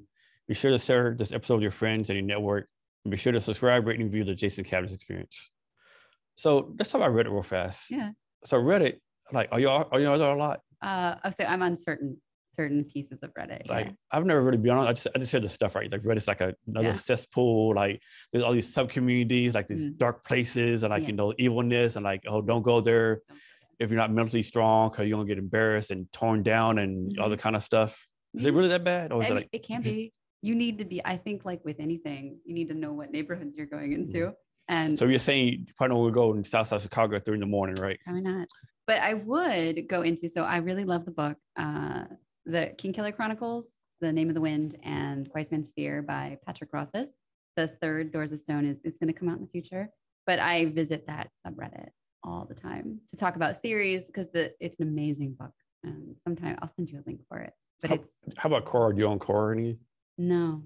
So you're a Reddit person? Yeah, Reddit. Just Reddit. I mean, sometimes I go on Quora. I think I've answered one question about coffee, caffeine withdrawal, that had some likes. 36 people have been like, yes, this is really helpful. But I've never felt inclined to answer more questions or. So you're more active on Reddit. Yeah. And I've even stopped that really. Yeah. Yeah. What other social media do you like to be on? What's your LinkedIn. LinkedIn is the one. But mainly because I think that you could find amazing people on LinkedIn, and then you can start really interesting conversations. But generally, I don't do social media because I get sucked in, right? And I feel it, and I lose. It feels like I don't have control, and so I don't do Facebook. My family is on there, so I try to catch up occasionally. But really, I think. Yeah, I haven't posted on Facebook for a while. I'll still go once a day to see what's going on, but I haven't posted there for a while. Right, and I remember when we were doing our Google Developer Student Club, they were like, hey, make sure you have a Facebook page. Don't worry, you don't have to do anything with it. It's just there because you need to have a presence. And I was like, wow, what does that say about social media and how you're building a brand and where you put yourself, Yeah, it could definitely be overwhelming, right? Yeah. All the pressures and, somebody put a video, don't believe anything on social media. There's a picture of this guy on vacation, but it's this fake picture, I'm in the backyard with a fake thing on, Yeah. It's not, it's not real life. How are you supposed to be authentic in a space where maybe other people are not being authentic and where you've read the research and you understand that people look at your content and might feel badly about themselves. Yeah. So everyone's this happy life, happy go lucky. Yeah. No one really says, oh man, last month my life's been shit. I failed at this. I lost a job, blah, blah, blah, Sometimes there are really cool viral posts I like that are just real. And I think that those real posts also kind of feed into this desire to, it's like a desire for trauma. It's people really want to keep sharing trauma, and they think that that's helpful. And it's just not. Social media. Did you know Twitter was based off of something called Text Mob? I remember that. Yeah. Yeah. And that, I love that Text Mob was this we're going to help activists communicate. And it's going to have this cool social justice movement. I mean, the Arab Spring. Yeah. All Twitter, right? And it's a really cool tool for mass communication, but can also be misused. Yeah. And so I think that's one example of yes, no. And I don't know how you separate that without odd regulations and things that don't feel right. Is it free speech? Is it not, Right. Or is a private company is too big? Is public, Well, it's a question about free will, isn't it? I don't know if we actually have free will about the things that we say. I would love to say that everything I put together is I'm actively choosing. There's just so many influences. Right. And I think that helps me question what I do when I'm interacting on the internet. And there's that book called Subliminal where you're so just subconsciously told things. There was a thought experiment I was recently engaged in about what if we had like politicians that were voted in by, or just random like jury selection, so you get random politicians in there from all walks of life, just trying to do politics. And I was really kind of against it because I felt it would immediately, you would immediately have companies and interests finding subversive ways to influence this. You can't escape it, the culture machine eats us all. No doubt. One thing about the generation now, I mean, they're so tech advanced, right? I mean, like my generation, dial-up phones, AOL, the transition, the pings, having like text one letter at a time, on the keyboard, if someone called, you had no idea who it was until you answer the phone, right? You had to risk it until caller ID. Yeah. And you could call people back, but you could block your caller ID. Yeah. Or remember, you want to know how hot it was? You had to call this phone number for the time and temperature. I had to get my movie times. I had to call a phone number to get movie times at the local cinema. And you had to wait for your movie. You couldn't just choose your movie. I mean, the future, you might be born and have a chip installed in you, right? With all the, here's the words, all the words information since the beginning of time in your chip, so you know everything, right? You just access it. Yeah. Through your fingers. Yeah. I think that AR with the glasses, I've always wanted to try those glasses. I think it's given a lot of people headaches, and I would probably hate that. But the concept of being able to have things in your environment, and to access it all. Doctor Who wears sunglasses. Peter Capaldi's character. Yeah. You would like it. I'm going to have to check it out. It's crazy. It's been around since the 50s. Yeah. He has a sonic screwdriver. What channel does it come on? Like what? BBC. Oh, BBC. Okay. But you can access it on Amazon Prime. Okay, nice. So I asked you before about women in tech, advice for them. What advice do you have just like regular junior developers trying to find a job? Like right out of college, right out of coding academy. So one thing I think a lot of developers that get wrong, junior developers, they complain all the time. It says I need 2 years experience. I got out of college. Well, they expect you to like have an internship, have something, or at least 2 years of work on GitHub. Doesn't actually mean you have to have a job for 2 years, but you got to be able to translate the experience. I think a lot of them get that wrong. A lot of them want to fit the job description perfectly, and they're not going to. No. If you fit like 60% of it, dive into it, apply, make a case for yourself. But also, I think that what's really, really important is some people think I need to do internships in order to get a job. And sometimes internships are not accessible because maybe you have children, right? Maybe you can't travel the world and do all these things because of whatever constraint in your life. You can do something free, like the Google Developer Student Club. You could develop a community, show that you have leadership, show that you can make projects, show that you can do something from start Take a free to finish. Python course on whatever. And go to meetups. And have a portfolio. And follow tech people. The moment that you start actively participating in these kinds of things, you're going to create all the answers to those behavioral questions that come up. You had to design a database. If either you do it on your own time or you do it for an employer, there's going to be a little difference there about constraints. But if you're good, you would have had constraints that you're already working with in your own personal project that you would be able to convey to that interviewee. So, it's not about waiting until you graduate. There was somebody recently who was like, I'm not going to do LinkedIn. Why not? I'm not looking for a job. You're missing the point. You need to hop on there now. I actually considered having a LinkedIn for my children at some point, not yet, but there's going to be a point where I'm going to want to teach them. You need to have a presence that's public, and it needs to be accessible, and people need to be able to see who you are. So for my tech startup, right? So a few months ago, I took part in, what Y Combinator is? So like this, it's an accelerator, right? Where like they invest in startups. So I was thinking of startup school. I took startup school, like an 8-week course, daily updates. It's like a forum, right? And so this lady, Teddy Cobb, one of theirs, her startup is called Empowerly. They give you internships for your startup, right? But they're high school students, right? And so it is all these high school students, so that they're trying to get like MIT, Stanford, all these high advanced schools, like having like the SATs, how to do interviews, right? And part of it, like an internship, right? So I have like 12 of them working for me this summer, right? 12 high school students, right? And I made them all get on LinkedIn, right? Like I told them how to set it up, what you need it for. Like, I'm too young for this, no, this. I told them, here's the people I know. Like one person, he wants to be like an author, right? Here's all my people I follow author, right? Tell them you know me and connect with them, right? Yeah. So I'm trying to do that for them. Well, I met you through LinkedIn. I've met people at Google through LinkedIn. I've had mentorships through LinkedIn, and it's all because maybe they posted something that resonated, and you have like the courage to direct message them and be like, hey, I really like that. And being specific, it doesn't, there's like this critique about networking being inauthentic. It doesn't have to be inauthentic. It can be really genuine and like, wow, I really love that you are being able to put yourself out on your LinkedIn page so transparently with whatever you care about, XYZ. I want to know more about that. And how about we go have coffee? And then all of a sudden that person knows a person who knows a person. And then that network, yeah. From my experience, like 9% of people on LinkedIn like want to help you out yourself. Of course, there's the 10% like, dude, what are you doing? Like I was telling someone earlier today, I was talking to like every day I get at least one LinkedIn message from a business coach. Hey, Jason, like, what are you doing?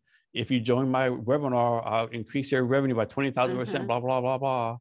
And he's like a finance coach or like something not related to what I'm doing, right? Or he's like, yeah, it's like ridiculous. It's like obvious that they're mass sending out emails. Yeah. I think the worst one recently, it was hard to tell whether it was personal or not. And usually I know that it's not, but this one was really good. And I communicated that to them. I said, look, this sounds really genuine, but I honestly can't tell whether you're just trying to exploit me because I'm here on LinkedIn or if like you're just really asking me questions. So if you could let me know, that would be great. And they never talk to me ever again.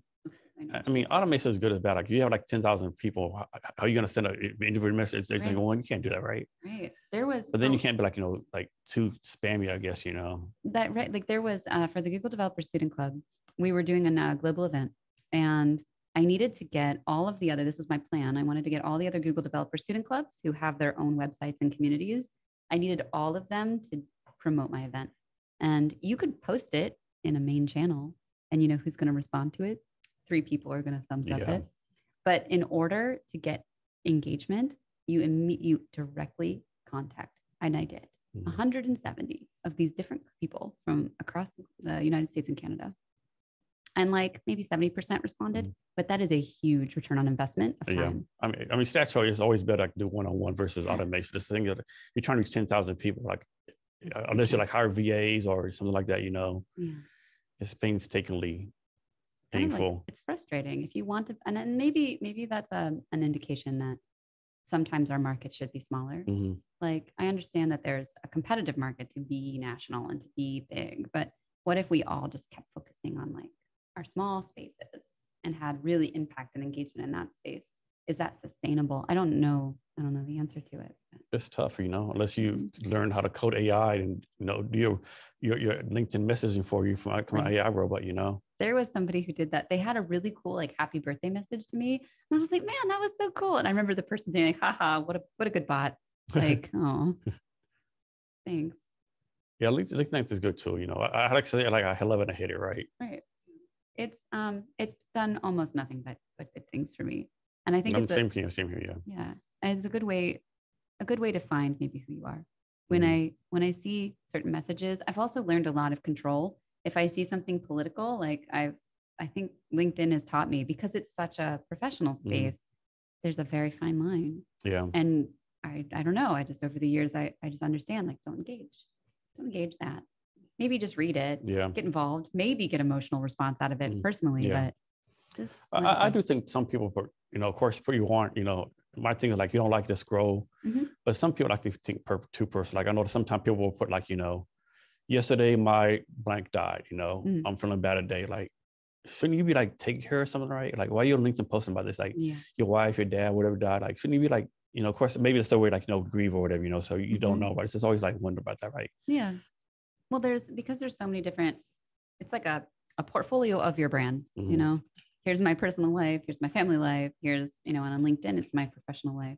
And I think that some of us, myself included, put so much effort into one space. Like if I don't have other ones, how do you show people that other side of you? Yeah. And I don't know what the answer is. Mine is just private, but I've seen a lot of people be like their weight loss journeys on LinkedIn. And you're like, I mean, I am rooting for you and that is great, but just scroll. Yeah. Like 2 examples. I have a person I follow. She's like a recruiter. She's giving recruiting advice. She's like their everyday posting comments, real positive.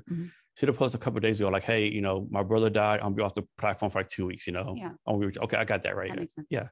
Other one, this happened a long time ago. This young lady, It's like 2-minute video. It was her getting out of the shower with a bath towel on, playing hide and go seek with the dog, right? And people were like blasting, like, what is this craziness? Someone said, no, it's not craziness. It's showing her personality. So her future job, we say, hey, this is her personality. Do you want her or not, right? Man, that kind of makes sense. I never thought about it like that, you know? But if you're researching an employee, and to be very clear, I've never done that. I've heard people doing it, but I've never like gone on and been like, who is this person on? So I probably should.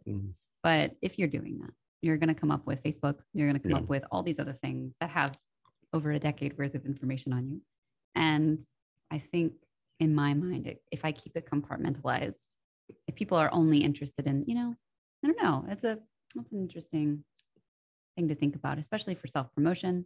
And again, self-promotion is not for power. It's not for anything other than how do you, in this current market, make sure that you are a voice in a crowd of people. And I think it's through things like this. I think it's through LinkedIn. I think it's through doing blogs, oddly, like publishing on like Medium or something. And I don't know what else, if I had the magic formula. Yeah. I'm just glad there was no social media back in my day. We didn't have any either. I remember MySpace. Yeah, I remember that one. And you could customize your MySpace. I remember thinking I was like amazing when I was able to like update my background to MySpace. When we had AOL. Yeah. And Yahoo Messenger, I think, was a thing. But what it did is it opened up, we think about now, you were talking to your most recent guest about Discord and building a Discord community and how it's a lot like, it's kind of nostalgic. And the individuals, the older individuals like myself, you know, the 30 and 40-year-olds who come in are like, this is a mess. I've heard it a million times. And I'm like, well, yeah, the name, right? It's in the name, right? Right. It's right there. But you just have to remind them, like, just remember those forums that we were in. Remember the ASL and the different acronyms that we used. Same concept, just dark mode and dive in. And you're going to get lost in it. It's going to be fine. There was a faculty member who like refused to go on our Discord for a long time. That's where his students were. They didn't want to participate in his online forum that he had on the student stuff. You got to go. They were all on Discord. You have to go to where the community is at. Exactly. He refused to at first. He's like, there's no way to organize this. And I was like, you just have to be present. You can't be asynchronous. You have to be like in the flow, in the current with them. Do that for an hour and you're fine. You can leave and come back on your own terms. That's how Discord works. If you wanted to have like an email system, good luck, but it's a little different. And there's a place for synchronous and asynchronous interaction. But isn't it funny how like some teams like change that don't change, right? Kind of like the current generation, they got off like for like drinking White Claws, right? But back in the day, they weren't drinking Zimas, right? Yes. I mean, what's the difference between Zimas or White Claws? It's like the same thing, right? Yeah. It's the same thing. White Claw, Zima. Those tall, cute, skinny cans. Yeah. Right? They were based on Red Bulls, maybe. And so it's just that nostalgic. Gosh. I wonder what our kids like will end up, at least the youngest generation right now. I think about this all the time. What are you going to be into in a decade? Did you experience that? Like, when your kids finally got into like their later teens, did you have the stuff I've never imagined they would do, right? Really? Yeah. That's crazy. Yeah. And like, you know, like when you was growing up my age, like parents like quit playing that video game, get out. You know, nowadays like you make like millions of dollars playing esports or video games. Like you're not going outside today. Get your butt back in your chair and you're back to the video game, right? I love that meme where it's like, don't be on your computer all day. And then it's that cute puppet that's like, but engineered, you make so much money. I love that. This concept of, they used to think reading was really bad, right? And now there was video games. I don't know about you, but I played a lot of Zelda and a lot of Mario. I played a lot of Nintendo when I was little. And now what is it? I guess it's still video games. Video games, Fortnite is the big one, I think. Yeah. But these video games are different. They're more subscription-based or more, I don't know how to describe it. Yeah. Like nowadays, like you have to play for a console, you get one game, you have to play like the subscription models and you have to like upcharge to get different things. Yeah. It's almost like a scheme nowadays. Roblox. Sorry. Have you heard about Roblox? Yeah. So I found I wouldn't put money into it, but I know a few other parents who at first they trickle a couple dollars in and then they like They just find. And before you know, it's part of your family budget. A car. Yes. I got to pay electric bill, Roblox. I need to pay for my server for Minecraft. Yeah. I need to pay for my server for Arc. I need Roblox bucks, and just like pick your flavor of video game that your kids need paid for. And kids want it. They think it's like everybody else is getting it. I also want it. Man, my parents never. Maybe they would have. Okay. Who knows? Hey, so we're coming into our talk. This has been a great conversation. Can you give us any advice or wisdom or anything you want to talk about?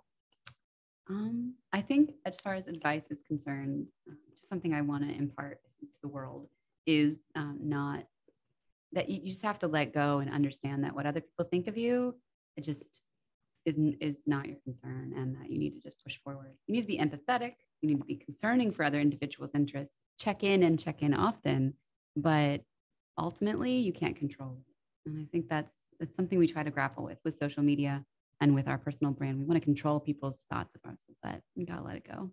Just be yourself. Amanda, thanks for your time today. I really appreciate it. Yeah, thank you. And to our listeners, thank you for your time as well. Remember to be great every day.